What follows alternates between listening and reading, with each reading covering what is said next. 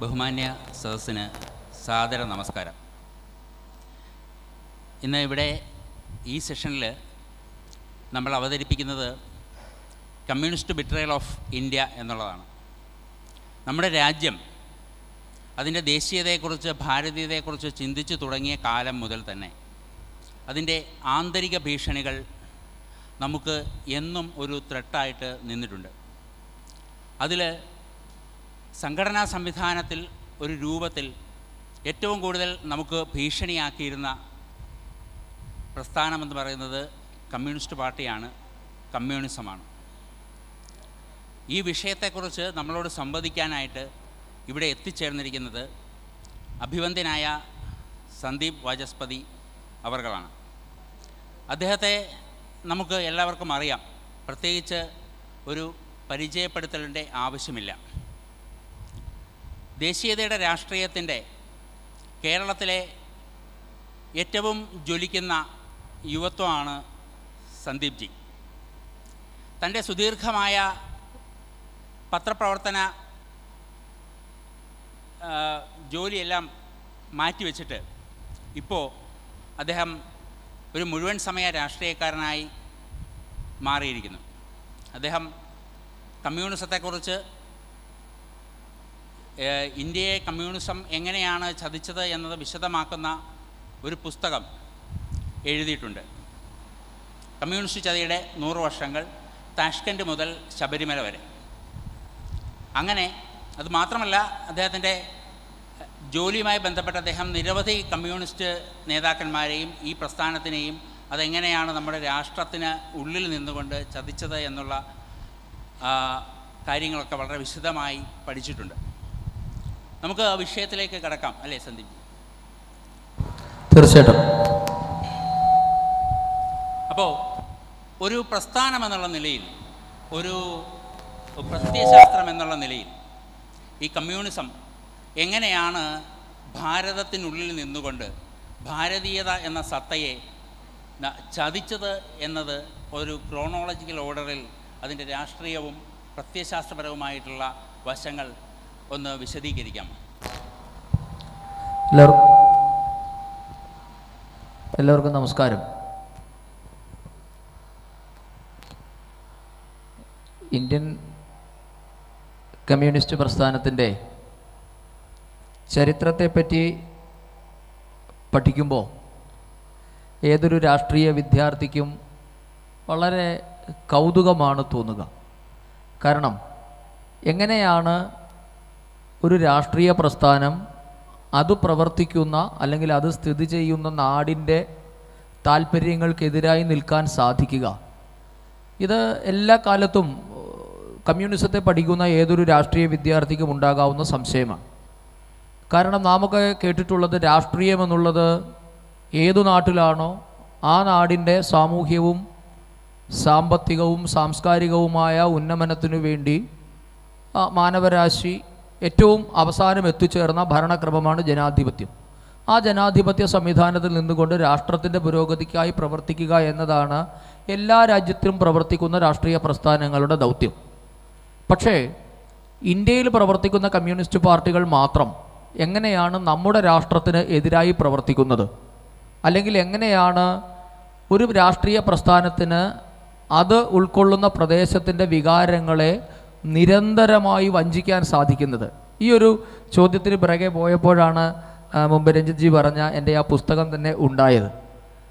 കാരണം നമ്മൾ പ്രാഥമികമായി അല്ലെങ്കിൽ പെരിഫറലായി ഒന്ന് അനലൈസ് ചെയ്യുമ്പോൾ മനസ്സിലാകും, ഇന്ത്യയിലെ കമ്മ്യൂണിസ്റ്റ് പ്രസ്ഥാനങ്ങൾ 1920-ലായാലും 25-ലായാലും അവർ രൂപം കൊണ്ട കാലഘട്ടം എന്നാണ് എന്നത് സംബന്ധിച്ച് തന്നെ ഇന്ത്യയിൽ തർക്കമുണ്ട്. കമ്മ്യൂണിസ്റ്റ് പാർട്ടി ഓഫ് ഇന്ത്യ മാർക്സിസ്റ്റിൻ്റെ അല്ലെങ്കിൽ CPIM-ൻ്റെ ഔദ്യോഗിക രേഖകൾ അനുസരിച്ച് 1920 ഓഗസ്റ്റ് മാസം 17-ാം തീയതിയാണ് കമ്മ്യൂണിസ്റ്റ് പ്രസ്ഥാനം രൂപം കൊണ്ടത്. അത് ഇന്ത്യയിലല്ല രൂപം കൊണ്ടത്, അവിഭക്ത സോവിയറ്റ് റഷ്യയിലെ താഷ്കൻഡ് എന്ന് പറയുന്ന സ്ഥലത്താണ് ഇന്ത്യക്ക് വേണ്ടി ഒരു കമ്മ്യൂണിസ്റ്റ് പ്രസ്ഥാനം ആദ്യം രൂപം കൊണ്ടത്. പക്ഷേ CPI-യുടെ ചരിത്രമനുസരിച്ച് അവർ പറയുന്നു 1925 കാൺപൂരിലാണ് രൂപം കൊണ്ടത് എന്ന് പറയുന്നു. അത് 20-ലായിക്കൊള്ളട്ടെ 25-ലായിക്കോട്ടെ, അത് അവരുടെ സൗകര്യം. ഏതു വർഷമാണെങ്കിലും നാം ഇന്ന് ഈ സംസാരിക്കുന്ന 2022 വരെയുള്ള ഇന്ത്യൻ കമ്മ്യൂണിസ്റ്റ് പാർട്ടികളുടെ നിലപാട് പരിശോധിച്ചാൽ, ഞാൻ നിലപാട് എന്ന് പറയുമ്പോൾ അവർ ഭരണത്തിലിരിക്കുന്ന അല്ലെങ്കിൽ ഭരണത്തിലിരുന്ന പശ്ചിമ ബംഗാളിലെയോ ത്രിപുരയിലോ കേരളത്തിലെയോ ഭരണപരമായ തീരുമാനങ്ങളെ മാറ്റി നിർത്തിയാൽ ഒരു പ്രസ്ഥാനം എന്ന നിലയിൽ പൊളിറ്റിക്കലി ഇന്ത്യൻ കമ്മ്യൂണിസ്റ്റ് പ്രസ്ഥാനങ്ങൾ സ്വീകരിച്ചിട്ടുള്ള എല്ലാ നിലപാടുകളെയും അവർ തള്ളിക്കളഞ്ഞിട്ടുണ്ട്, അല്ലെങ്കിൽ അവർ അതിനെ റിപ്പൻറ്റ് ചെയ്തിട്ടുണ്ട്, അല്ലെങ്കിൽ അവരതിനെ തിരുത്തി പറഞ്ഞിട്ടുണ്ട്. അത് നിങ്ങൾ അദ്ദേഹം പറഞ്ഞതുപോലെ ആ ക്രോണോളജി ഒന്ന് പരിശോധിച്ചാൽ മനസ്സിലാകും. ആ രൂപം കൊണ്ട കാലഘട്ടം മുതൽ ഏറ്റവും അവസാനം കഴിഞ്ഞ ദിവസവും ഒരു അവരുടെ നിലപാടിനെ തള്ളി പറഞ്ഞാൽ പെട്ടെന്ന് മറന്നുപോയി, തള്ളി പറഞ്ഞൊരു സംഭവം ഉണ്ടായിട്ടുണ്ട്. അപ്പോൾ അവർ സ്വീകരിക്കുന്ന എല്ലാ നിലപാടുകളും തെറ്റായിപ്പോയി എന്ന് പിന്നീട് പശ്ചാത്തപിച്ചിട്ടുള്ള ലോകത്തിലെ ഏക രാഷ്ട്രീയ പ്രസ്ഥാനമാണ് ഇന്ത്യൻ കമ്മ്യൂണിസ്റ്റ് പാർട്ടികൾ.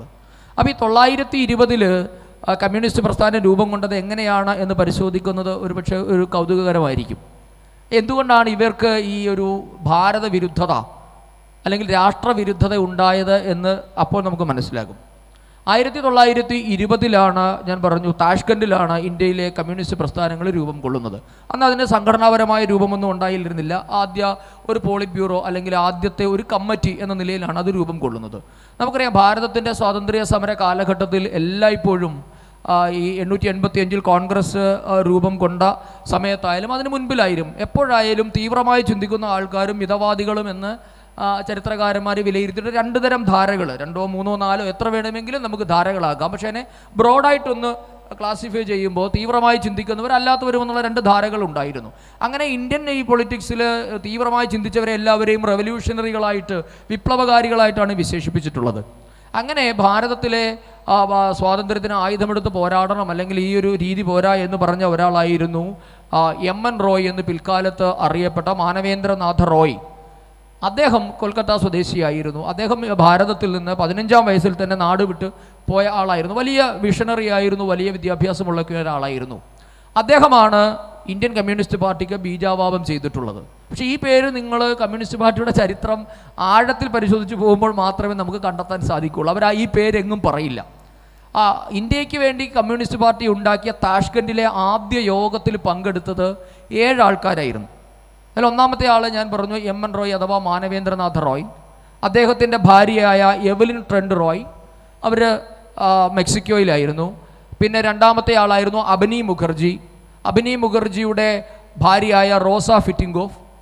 പിന്നെ മാന്തയം പാർത്ഥസാരഥി തിരുമലൈ ആചാര്യ എന്ന് പറയുന്ന MBT ആചാര്യ. ഇങ്ങനെ 5 പേര്. കൂടാതെ 2 പേര് കൂടിയുണ്ട്, മുഹമ്മദ് സിദ്ദിഖി ആൻഡ് മുഹമ്മദ് ഷഫീഖ്. ഇങ്ങനെ 7 പേരായിരുന്നു ഇന്ത്യയുടെ കമ്മ്യൂണിസ്റ്റ് പാർട്ടിക്ക് രൂപം കൊടുത്തത്. അപ്പോൾ ഈ എന്താണ് ഈ ഞാൻ അവസാനം പറഞ്ഞ 2 പേരുകളുടെ പ്രത്യേകത? ഒരുപക്ഷെ കേൾക്കുമ്പോൾ നമുക്ക് തോന്നുന്നത് മുസ്ലിങ്ങളായതുകൊണ്ട് നാം മുസ്ലിം പേര് എടുത്തു പറഞ്ഞ അങ്ങനെയല്ല. കാരണം ഈ അവസാനം പറഞ്ഞ 2 പേരുകാരാണ്, അതിലെ മുഹമ്മദ് സിദ്ദിഖിയാണ് ഇന്ത്യൻ കമ്മ്യൂണിസ്റ്റ് പാർട്ടിയുടെ ആദ്യ സെക്രട്ടറി ആയിട്ട് ചുമതലയേറ്റത്. പക്ഷെ ആ പേരുകളൊന്നും കമ്മ്യൂണിസ്റ്റ് പാർട്ടി എങ്ങും പറയില്ല എന്നതാണ് ചരിത്രം. അപ്പോൾ ഈ സിദ്ദിഖിയുടെയും ഷഫീഖിയുടെയും പ്രത്യേകത എന്നുള്ളത്, ഇന്ത്യ തങ്ങളുടെ മാതൃരാജ്യമല്ല എന്ന് പ്രഖ്യാപിച്ച് നാട് വിട്ടവരായിരുന്നു ഇവർ 2 പേരും. അതായത് അന്നത്തെ കാലത്ത് നമുക്കറിയാം ഈ ഖിലാഫത്ത് മൂവ്മെൻ്റ് ഉണ്ടായിരുന്നു. ഖിലാഫത്തിൻ്റെ ഞാൻ അതിലേക്ക് പോകുന്നില്ല, നമ്മുടെ ടോപ്പിക് അതല്ലാത്തതുകൊണ്ട് ഞാൻ അതിലേക്ക് പോകുന്നില്ല. ഖിലാഫത്ത് മൂവ്മെൻറ്റിൻ്റെ കാലത്ത് ഹിജ്റ ചെയ്തു പോവുക എന്ന് പറയും. ഹിജ്റ ചെയ്യുക എന്ന് പറഞ്ഞാൽ ദാരുൽ അമൻ അല്ലെ ദാരുൽ അറബായ ഭാരതം, ദാരുൽ അറബ് എന്ന് പറഞ്ഞാൽ സംഘർഷങ്ങളുടെ നാടാണ്. അവിടെ നിന്നും ദാരുൽ അമൻ, സമാധാനത്തിൻ്റെ നാടായ എവിടേക്കായിരുന്നു, തുർക്കിയിലേക്ക് പലായനം ചെയ്ത ആൾക്കാരാണ്. അപ്പോൾ അവരത് പറഞ്ഞു, ഭാരതം ഞങ്ങളുടെ മാതൃഭൂമി അല്ല എന്ന് പ്രഖ്യാപിച്ച് വിട്ടുപോയവരായിരുന്നു ഇവർ 2 പേരും. ഇവർ 2 പേരും എന്ന് മാത്രമല്ല, അപ്പോൾ ആദ്യ യോഗത്തിന് ശേഷം ഭാരതത്തിലെ കമ്മ്യൂണിസ്റ്റ് പ്രസ്ഥാനങ്ങൾ, ഭാരതം അടക്കമുള്ള ലോകരാജ്യങ്ങളിൽ കമ്മ്യൂണിസം തുടങ്ങാൻ തീരുമാനിക്കുന്ന USSR ആണ്. അവിടെ 1ാം കോമിൻറ്റേൺ, അതായത് ലോകത്തിലുള്ള കമ്മ്യൂണിസ്റ്റ് പാർട്ടികളുടെ കമ്മ്യൂണിസ്റ്റ് ഇൻ്റർനാഷണൽ, ആ കമ്മ്യൂണിസ്റ്റ് ഇൻ്റർനാഷണലിൻ്റെ കൂട്ടായ്മയ്ക്ക് അവർ പറഞ്ഞ പേരായിരുന്നു കോമിൻറ്റേൺ. 1ാം കോമിൻറ്റേൺ യോഗത്തിലാണ് ഇന്ത്യ അടക്കമുള്ള ഏഷ്യൻ രാജ്യങ്ങളിൽ കമ്മ്യൂണിസം തുടങ്ങണമെന്ന് തീരുമാനിക്കുന്നത്. അതിൻ്റെ ഭാഗമായിട്ടാണ് MN റോയുടെ നേതൃത്വത്തിൽ ഇത് തുടങ്ങുന്നത്. അപ്പോൾ MN റോയ് തന്നെ വെളിപ്പെടുത്തിയ ഒരു സംഗതിയുണ്ട്. ഇങ്ങനെ ഇന്ത്യയിൽ നിന്നും ഹിജ്റ ചെയ്തു വരുന്ന ചെറുപ്പക്കാരെ, ഹിജ്റ ചെയ്യുക എന്ന് പറഞ്ഞാൽ ഭാരതം മാതൃഭൂമി അല്ല എന്ന് പ്രഖ്യാപിക്കുന്നവരാണ് ഹിജ്റ ചെയ്യുന്നവർ. ഇങ്ങനെ ഹിജ്റ ചെയ്തു വരുന്ന ചെറുപ്പക്കാരെ തിരഞ്ഞു പിടിച്ച് അദ്ദേഹത്തിൻ്റെ ഭാര്യയായ എവലിനും നമ്മളുടെ എം.എൻ. റോയും ഈ ചെറുപ്പക്കാരെ തിരഞ്ഞു പിടിച്ച് കോമിൻറ്റേണിൽ കൊണ്ടുവന്നിട്ട് university of the ടോയിലേഴ്സ് of the east എന്ന് പറഞ്ഞ് USSRൽ കമ്മ്യൂണിസം പഠിപ്പിക്കുന്നതിന് വേണ്ടി ഒരു സർവകലാശാല ഉണ്ടായിരുന്നു. ആ സർവകലാശാലയിൽ ചേർത്ത് പഠിപ്പിച്ചിരുന്നു എന്ന് വെളിപ്പെടുത്തിയത് എം.എൻ. റോയിയാണ്. ഈ എം.എൻ. റോയുടെ വെളിപ്പെടുത്തൽ നമുക്ക് കിട്ടുന്നത് 1900 എനിക്ക് തോന്നുന്നു 97 തോന്നുന്നു. ജ്യോതി ബസു എഡിറ്റ് ചെയ്തിട്ട് കമ്മ്യൂണിസ്റ്റ് പാർട്ടി പുറത്തിറക്കിയ document of the Indian communist party എന്ന് പറഞ്ഞ വലിയ ഒരു ബുക്കുണ്ട്. അത് എനിക്ക് തോന്നുന്നു ഏകദേശം 12 വോളിയത്തോളമുള്ള വലിയ ബുക്കാണ്. ജ്യോതി ബസു ആയിരുന്നു എൻ്റെ എഡിറ്റർ. അത് EMS ആയിരുന്നു. EMSൻ്റെ മരണശേഷം ജ്യോതി ബസുവാണ് അത് എഡിറ്റ് ചെയ്തത്. ആ പുസ്തകത്തിലാണ് ഇത് കൃത്യമായി പറയുന്നത്. ഞാൻ ഒരു ഉദാഹരണം കൂടെ പറയാം. ഞാൻ അതിൽ ചില ഒരു വരി വായിച്ചു കഴിഞ്ഞാൽ നിങ്ങൾക്ക് ഒരുപക്ഷെ അതിനകത്ത് മനസ്സിലാകും ഈ എം.എൻ. റോയ് തന്നെ പറഞ്ഞിട്ടുള്ള കാര്യം എന്താണെന്ന്. അപ്പോൾ അദ്ദേഹം പറയുകയാണ്, they had left India with the purpose of fighting for the khilafat. അതായത് ഈ ചെറുപ്പക്കാരെല്ലാവരും തന്നെ കമ്മ്യൂണിസ്റ്റ് പാർട്ടി ഉണ്ടാക്കാനോ ഇന്ത്യക്ക് സ്വാതന്ത്ര്യം നേടിത്തരാനോ കമ്മ്യൂണിസത്തോടുള്ള ആദർശത്താലോ നാട് വിട്ടു പോയവരല്ല. അവരെല്ലാവരും ഖിലാഫത്തിൽ പ്രവർത്തിക്കുന്നതിന് വേണ്ടി നാട് വിട്ടവരാണ്. Most of them were not even nationalist. ആ വാചകം നമ്മൾ വളരെ ശ്രദ്ധിക്കുന്നത് എം.എൻ. റോയിയുടെ വാചകമാണ്. ഈ പോയിട്ടുള്ള ചെറുപ്പക്കാരിലെ ബഹുഭൂരിപക്ഷം ആൾക്കാരും ദേശീയത എന്ന സങ്കല്പത്തെ അംഗീകരിക്കുകയോ ദേശീയവാദികളോ പോലും ആയിരുന്നില്ല എന്ന് പറഞ്ഞിട്ടുള്ളത് എം.എൻ. റോയ് തന്നെയാണ്. പക്ഷേ ദേ വെയർ ആൻറ്റി ബ്രിട്ടീഷ്. അവരൊക്കെ ബ്രിട്ടന് എതിരായിരുന്നു. അതാണ് അവർക്കൊക്കെ ഉണ്ടായിരുന്ന ഒരു ക്വാളിറ്റി. പക്ഷെ അവരാരും ഭാരതം എന്ന് പറഞ്ഞ സങ്കല്പത്തെയോ ഭാരതത്തെയോ അംഗീകരിക്കാത്ത ചെറുപ്പക്കാരായിരുന്നു എന്ന് എം.എൻ. റോയ് വെളിപ്പെടുത്തുന്നുണ്ട്. ഒരു കാര്യം കൂടെ പറഞ്ഞ് ഞാൻ ഈ ടോപ്പിക്ക് അവസാനിപ്പിക്കാം.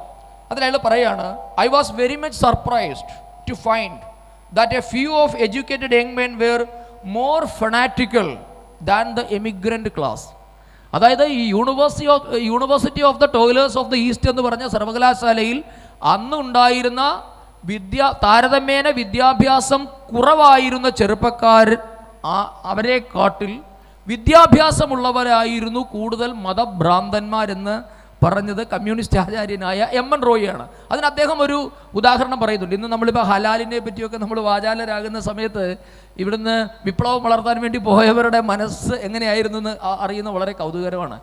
ആ യൂണിവേഴ്സിറ്റി ക്യാമ്പസിൽ ഭക്ഷണം വെക്കും. ആ ഭക്ഷണം എന്നുള്ളത് കോമൺ ആയിട്ടാണ്. നമുക്കറിയാം എല്ലാ ഹോസ്റ്റലിലും കോമൺ ആയിട്ട് ഭക്ഷണം കൊടുക്കുമ്പോൾ മാംസം വിളമ്പാറുണ്ട്. അപ്പോൾ ഈ ഇന്ത്യയിൽ നിന്ന് പോയ ഫനാറ്റിക്കായിട്ടുള്ള മുസ്ലിം ചെറുപ്പക്കാർ ആ ക്യാമ്പിൽ പ്രശ്നമുണ്ടാക്കി. നമ്മളൊന്ന് ആലോചിക്കണം, മതമില്ല എന്നും എന്താണ് പറയുന്നത് ഈശ്വരൻ എന്ന സങ്കല്പത്തെ പോലും നിഷേധിക്കുന്നവർ അവിടെ പ്രശ്നമുണ്ടാക്കിയത് എന്തിനു വേണ്ടിയാണെന്ന് അറിയാമോ? ഞങ്ങൾക്ക് നൽകുന്ന മാംസം ആധുനിക ഭാഷയിൽ പറഞ്ഞാൽ ഹലാലാണെന്ന് ഉറപ്പിക്കണം, കിട്ടുന്നത് പന്നി മാംസമല്ല എന്ന് ഞങ്ങൾക്ക് ഉറപ്പ് വേണമെന്ന് ആവശ്യപ്പെട്ടുകൊണ്ട് അവർ ഈ ക്യാമ്പിൽ ബഹളമുണ്ടാക്കിയതായിട്ടും അവരുടെ മുൻപിലിട്ട് ആടിനെ കശാപ്പ് ചെയ്ത് കൊടുക്കേണ്ടി വന്നു എന്നും രേഖപ്പെടുത്തിയത് എം.എൻ. റോയിയാണ്. അപ്പോൾ എങ്ങനെയുള്ളവരാണ് ഭാരതത്തിന് വേണ്ടിയുള്ള കമ്മ്യൂണിസം രൂപപ്പെടുത്തിയത് എന്ന് നമുക്കിതിൽ നിന്ന് മനസ്സിലാകും. അപ്പോൾ എന്തുകൊണ്ടാണ് ഇന്ത്യയുടെ കമ്മ്യൂണിസ്റ്റുകാർ ദേശീയവാദികളല്ലാതെ ആകുന്നത്? അല്ലെങ്കിൽ ഇപ്പോൾ നമ്മൾ ആധുനിക കാലത്ത് പറയും കമ്മ്യൂണിസ്റ്റുകാരും ജിഹാദികളും തമ്മിൽ ഒരു അൺഹോളി നെക്സസ് ഉണ്ട്, അവിശുദ്ധമായ കൂട്ടുകെട്ടുണ്ട് എന്ന് പറയുമ്പോൾ നാം ആരും അതിൽ അത്ഭുതപ്പെടേണ്ട ആവശ്യമില്ല. കാരണം ഇവരുടെ ജീൻ എന്ന് പറയുന്നത് ആൻറ്റി നാഷണലാണ്. ഇവരാരും ഭാരതത്തെ ഒരു രാഷ്ട്രമായിട്ടോ തങ്ങളുടെ മാതൃരാജ്യമായിട്ടോ കാണാതെ ഖിലാഫത്ത് ചെയ്യുന്നതിന് വേണ്ടി ഭാരതം മാതൃഭൂമിയല്ല എന്ന് പ്രഖ്യാപിച്ചു പോയവരെ ചേർത്താണ് ഇന്ത്യക്ക് വേണ്ടിയുള്ള കമ്മ്യൂണിസ്റ്റ് പാർട്ടി ഉണ്ടാക്കിയതെന്ന് അറിയാം. നന്ദി. അതിനുശേഷം നമ്മുടെ സ്വാതന്ത്ര്യ സമരത്തിൻ്റെ വിവിധ ഘട്ടങ്ങളിൽ, അതായത് ക്വിറ്റ് ഇന്ത്യ പ്രസ്ഥാനത്തിനെ കമ്മ്യൂണിസ്റ്റ് പാർട്ടി ഒറ്റിക്കൊടുക്കുകയും ഈ മൊളാട്ടോ റിബൺ ടോപ്പ് പാക്റ്റ് അനുസരിച്ച് അവർ റഷ്യയ്ക്ക് അനുകൂലമായ നിലപാടെടുക്കുകയും ഒക്കെ ചെയ്ത ഒരു സംഭവ വികാസങ്ങളുണ്ട്. ഈ മൊറാഴ സംഭവവും കയ്യൂർ സംഭവവും ഒക്കെ പോലും, കാരണം ഈ മൊളാട്ടോ നമ്മുടെ USSRനെ ഹിറ്റ്ലർ ഒരു 2 മാസം മുമ്പ് ആക്രമിച്ചിരുന്നെങ്കിൽ ഈ പറയുന്ന കയ്യൂർ സമരം ഉണ്ടാവുകയില്ലായിരുന്നു. E.K. നായനാർ ഇങ്ങനൊരു നേതാവ് ഉണ്ടാവുകയില്ലായിരുന്നു. കൊയ്ത്താറ്റിൽ ചിരികണ്ഠൻ ഉൾപ്പെടെയുള്ള മീനമാസത്തിലെ സൂര്യൻ എന്ന് പറയുന്ന ഒരു സിനിമ ഉണ്ടാവുകയില്ലായിരുന്നു. അപ്പോൾ ഹിറ്റ്ലർ ആ സംഭവ വികാസങ്ങളെക്കുറിച്ചുകൂടി ഒന്ന് വിശദീകരിക്കാം. അതിലേക്ക് വരുന്നതിന് മുമ്പ് ഒരു കാര്യം കൂടെ നമുക്ക് ഒന്ന് മനസ്സിലാക്കാം. അതായത് ഇപ്പോൾ അദ്ദേഹം പറഞ്ഞ ഒരു കാര്യം, ഈ ക്വിറ്റ് ഇന്ത്യ സമരത്തെ പറ്റിയും ഇന്ത്യയിലെ കമ്മ്യൂണിസ്റ്റുകളുടെ പിന്നീടുണ്ടായിട്ടുള്ള ആൻറ്റി നാഷണൽ സ്വഭാവത്തെ പറ്റിയൊക്കെ നാം മനസ്സിലാക്കുന്നു. അപ്പോൾ എന്താണ് കമ്മ്യൂണിസ്റ്റുകൾക്ക് ഈ ഇന്ത്യയുടെ ദേശീയ കാര്യത്തിലുള്ള ഒരു പങ്കാളിത്തം? അത് മനസ്സിലാക്കുന്നത് വളരെ കൗതുകകരമായിരിക്കും. കാരണം ഞാൻ പറഞ്ഞില്ല, ഇത് മുഴുവൻ ഇവരുടെ രീതികൾ എന്നുള്ളത് ആൻറ്റി നാഷണൽ ആയിരുന്നു. ഞാൻ ഒരു ഉദാഹരണം കൂടെ പറയുമ്പോൾ മനസ്സിലാക്കാം. എന്താണ് ഇന്ത്യൻ കമ്മ്യൂണിസ്റ്റ് പാർട്ടിക്ക് ഇന്ത്യൻ സ്വാതന്ത്ര്യ സമരത്തിലുള്ള പങ്ക്? ഇത് എല്ലായ്പ്പോഴും പല കമ്മ്യൂണിസ്റ്റ് നേതാക്കന്മാരും പറയാറുണ്ട്. ഭഗത് സിംഗിനെ അടക്കം അവർ കമ്മ്യൂണിസ്റ്റുകാരനാക്കി ചിത്രീകരിക്കുന്ന ഒരു സാഹചര്യമുണ്ട്. ഇപ്പോൾ സുഭാഷ് ചന്ദ്രബോസ് പോലും എന്താ പറയുന്നത്, കമ്മ്യൂണിസ്റ്റ് പാർട്ടിയുടെ ചിത്രങ്ങളിൽ ഇടം പിടിക്കുന്ന ഒരു ഗതികെട്ട കാലത്താണ് നാം ജീവിക്കുന്നത്. എന്തായിരുന്നു സുഭാഷ് ചന്ദ്രബോസിനോടുള്ള ഇന്ത്യൻ കമ്മ്യൂണിസ്റ്റുകളുടെ നിലപാട്? ഇന്ത്യൻ കമ്മ്യൂണിസ്റ്റുകൾ സുഭാഷ് ചന്ദ്രബോസിനെ പറ്റി പറഞ്ഞത്, ഞങ്ങളുടെ നേതാവല്ലി ചെറ്റ, ജപ്പാൻകാരുടെ കാല് നക്കി എന്നാണ് ഇന്ത്യയിലെ എമ്പാടും എല്ലാ പൊതുയോഗങ്ങളിലും CPI നേതാക്കന്മാർ പ്രസംഗിച്ചതാണ്. കേരളത്തിൽ ജാപ്പ് വിരുദ്ധ മേളകൾ നടത്തിയിട്ടുണ്ട്. അന്ന് തിരുനെല്ലൂർ കരുണാകരൻ്റെയും ഒക്കെ കാലഘട്ടത്തിൽ, അന്ന് ക്ഷമിക്കണം, ഈ EMSൻ്റെയൊക്കെ കാലഘട്ടത്തിൽ ജാപ്പ് വിരുദ്ധ മേളകൾ നടത്തി. K. ദാമോദരൻ്റെയൊക്കെ കാലഘട്ടത്തിൽ, ചെറുകാടിൻ്റെയും K. ദാമോദരൻ്റെയും ഒക്കെ കാലഘട്ടത്തിൽ ജാപ്പ് വിരുദ്ധ മേളകൾ നടത്തി. എന്തിനാണ്? ജപ്പാനോടുള്ള വിരോധം. ആ പേര് പറഞ്ഞ് സുഭാഷ് ചന്ദ്രബോസിനെ തെറിവിളിക്കൽ മാത്രമായിരുന്നു ഇവരുടെ കാര്യം. എന്നിട്ട് ടോജോയുടെ ചെരുപ്പ് നോക്കിയാണ് സുഭാഷ് ചന്ദ്രബോസ് എന്നൊക്കെയുള്ള ഒരു ചരിത്രങ്ങൾ നമുക്ക് പിന്നെ അതിലേക്ക് വരാം. അപ്പോൾ എന്തായാലും ഈ ഇന്ത്യൻ കമ്മ്യൂണിസ്റ്റുകാരോട് ചോദിച്ചാൽ അവർ പറയും, മീററ്റ് ഗൂഢാലോചന, കാൺപൂർ ഗൂഢാലോചന എന്ന് പറഞ്ഞൊക്കെ തുടങ്ങി, പെഷവാർ, കാൺപൂര്, മീററ്റ്, ഈ 3 ഗൂഢാലോചന കേസുകളാണ് ഇന്ത്യൻ കമ്മ്യൂണിസ്റ്റുകൾ തങ്ങൾക്ക് സ്വാതന്ത്ര്യ സമരത്തിൽ പങ്കാളിത്തമുണ്ട് എന്ന് പറയുന്നതിന് വേണ്ടി ഉയർത്തി കാണിക്കുന്ന സംഭവം. അപ്പോൾ ഞാൻ ആ ആദ്യത്തെ ഒരു സംഭവത്തെ പറ്റിയൊന്നും ഞാൻ പറയുന്നില്ല. കാരണം അന്ന് ഇന്ത്യയിൽ കമ്മ്യൂണിസ്റ്റ് പ്രസ്ഥാനങ്ങൾ ഉണ്ടായിരുന്നില്ല. അതായത് 921 മുതൽ 27 വരെയുള്ള കാലഘട്ടത്തിൽ നടന്ന നിസ്സാര കേസുകളാണ്. നിസ്സാര കേസുകളെന്ന് പറഞ്ഞാൽ നമുക്ക് കൗതുകം തോന്നും. ഈ university of the ടോയ്ലേഴ്സ് of the ഈസ്റ്റിൽ പരിശീലനം കിട്ടിയ ഇന്ത്യൻ കമ്മ്യൂണിസ്റ്റുകൾ ഭാരതത്തിലേക്ക് കടക്കാൻ ശ്രമിച്ചു. ഇതാണ് ഈ പറയുന്ന വിഖ്യാതമായ സ്വാതന്ത്ര്യ സമരം. നമ്മൾ വിചാരിക്കും ഏതോ ബ്രിട്ടീഷുകാരനെ എന്തോ ആക്രമിച്ചു, അല്ലെങ്കിൽ ഇന്ത്യയിൽ വന്ന് വലിയ അജിറ്റേഷൻ ഒന്നുമല്ല. കാരണം അന്ന് ഇവർ ബ്രിട്ടീഷുകാരെ ആൻറ്റി കമ്മ്യൂണിസ്റ്റ് ആയിരുന്നു. കമ്മ്യൂണിസ്റ്റുകളോട് ബ്രിട്ടന് താല്പര്യം ഉണ്ടായിരുന്നില്ല. അതുകൊണ്ട് കമ്മ്യൂണിസം നിരോധിച്ചിരുന്നു. അപ്പോൾ സ്വാഭാവികമായും നിരോധിക്കപ്പെട്ട സംഘടന എന്ന നിലയിൽ അവർക്ക് പ്രവർത്തന സ്വാതന്ത്ര്യം ഇന്ത്യയിൽ ഉണ്ടായിരുന്നില്ല. ഇന്ത്യൻ അതിർത്തി കടക്കാൻ ശ്രമിച്ച ഈ കുറേ ആൾക്കാരെ പോലീസ് അറസ്റ്റ് ചെയ്തു. അതാണ് ഈ പറയുന്ന കാൺപൂര്, പെഷവാർ, മീററ്റ് ഒക്കെയുള്ള ഗൂഢാലോചന കേസുകൾ. ഞാൻ അതിൻ്റെ ഏറ്റവും അവസാനത്തെ ഒരു കേസിനെ പറ്റി മാത്രം പറയാം. കാര്യം ഈ ആദ്യമായി പിടിക്കുന്ന കേസുകളിലൊക്കെ പോയിട്ടുള്ളത് മുഹമ്മദ് അക്ബർ, അദ്ദേഹത്തിൻ്റെ പിതാവ് ഹഫീസുള്ള ഖാൻ. ഞാൻ ഈ പേര് പറയാനുള്ള കാരണം, ഇവരൊക്കെ ഭാരത മാതൃഭൂമി അല്ല എന്ന് പറഞ്ഞ് ഹിജ്റ ചെയ്ത് പോയവരാണ്. അവിടെ നിന്ന് തിരിച്ചു വരാൻ ശ്രമിച്ചപ്പോൾ പോലീസിൻ്റെ പിടിയിലായി. ഇതാണ് ഈ പറഞ്ഞ ഗൂഢാലോചന കേസുകൾ. ഏറ്റവും അവസാനം ഇന്ത്യയിലെ കമ്മ്യൂണിസ്റ്റുകൾ അറസ്റ്റിലായി. ഇവരൊക്കെ വെളിയിൽ നിന്ന് വരുന്ന കമ്മ്യൂണിസ്റ്റുകളാണ്. ഇന്ത്യൻ കമ്മ്യൂണിസ്റ്റുകൾ അറസ്റ്റിലായ ആദ്യ സംഭവമാണ് 924 കാൺപൂർ ഗൂഢാലോചന കേസ്. അതാണ് ഒരു പക്ഷേ ഇന്ത്യൻ സ്വാതന്ത്ര്യ സമര കാലഘട്ടത്തിൽ ഇന്ത്യൻ കമ്മ്യൂണിസ്റ്റുകളെ പറ്റി 4 പേരറിഞ്ഞ ആദ്യ സംഭവം എന്ന് വേണമെങ്കിൽ പറയാം. ഈ ആദ്യത്തെ ആകെ 5 കേസുകളാണുള്ളത്. ആദ്യത്തെ 3 കേസുകൾ ആരാലും അറിയാതെ ശ്രദ്ധിക്കപ്പെടാതെ പോയി. കാരണം MN റോയ് മാത്രം കമ്മ്യൂണിസ്റ്റ് കോമിൻറ്റേണിൻ്റെ മുഖപത്രത്തിൽ ചില പ്രതിഷേധ കുറിപ്പുകൾ കൊടുത്തതല്ലാതെ ഇന്ത്യയിലും ഇത് ആരും അറിഞ്ഞിട്ടുണ്ടായിരുന്നില്ല. പക്ഷേ ഈ 924 കാൺപൂർ ഗൂഢാലോചന കേസിലാണ് ഇന്ത്യൻ കമ്മ്യൂണിസ്റ്റ് നേതാക്കന്മാരെ പ്രതികളാക്കി. ആ പ്രതികൾ ആരൊക്കെയാണെന്ന് നിങ്ങൾക്കറിയാം. MN Roy, Muzaffar Ahmed, S.A. ഡാംഗെ എന്ന് പറഞ്ഞാൽ നിങ്ങൾക്കറിയാം, പിന്നീട് കുപ്രസിദ്ധി നേടിയ ശ്രീമദ് അമൃത് ഡാംഗെ, നളിനി ഗുപ്ത, ഗുലാം ഹുസൈൻ, ശിങ്കാരവേലു ചെട്ടിയാർ, ഷൗക്കത്ത് ഉസ്മാനി എന്നിവരൊക്കെയായിരുന്നു ഇതിനകത്തെ പ്രതികൾ. ഇതിലെ MN റോയ് എവിടെയായിരുന്നു? ജർമ്മനിയിലായതുകൊണ്ട് സോവിയറ്റ് യൂണിയനിലായതുകൊണ്ട് MN റോയിനെ പോലീസിന് പിടിക്കാൻ പറ്റിയിട്ടില്ല. പിന്നെ അതോടൊപ്പം തന്നെ ശർമ്മ എന്ന് പറഞ്ഞ ആൾ പോണ്ടിച്ചേരിയിലായിരുന്നു. അന്ന് പോണ്ടിച്ചേരി ഫ്രഞ്ച് അധീനതയിലായതുകൊണ്ട് ബ്രിട്ടീഷുകാർക്കൊന്നും ചെയ്യാൻ പറ്റിയിട്ടില്ല. പിന്നെ അതോടൊപ്പം തന്നെ ശിങ്കാരവേലു ചെട്ടിയാർ, അദ്ദേഹം ആരോഗ്യ കാരണങ്ങളാൽ ജാമ്യം നേടിപ്പോയി. അപ്പോൾ ആ കേസിലൊന്നും ഇവരെ ഒന്നും ചെയ്തിട്ടില്ല. ആ ഗുലാം ഹുസൈൻ എന്ന് പറയുന്ന ഒരു പ്രതി ഉണ്ടായിരുന്നു. അയാൾ ആ കേസിൽ മാപ്പു സാക്ഷിയുമായി. പിന്നെയുള്ള ആകെയുള്ള പ്രതികളാണ് S.A. ഡാംഗയും, നളിനി ഗുപ്തയും, മുസാഫർ അഹമ്മദും, ഷൗക്കത്ത് ഉസ്മാനി. ഈ 4 പേരെയാണ് ഈ പറഞ്ഞ നമ്മളുടെ കാൺപൂർ ഗൂഢാലോചന കേസിൽ വിചാരണ ചെയ്യുന്നത്. വിചാരണ ചെയ്തിട്ട് എല്ലാവരെയും 4 വർഷത്തെ കഠിന തടവിന് ശിക്ഷിച്ചു.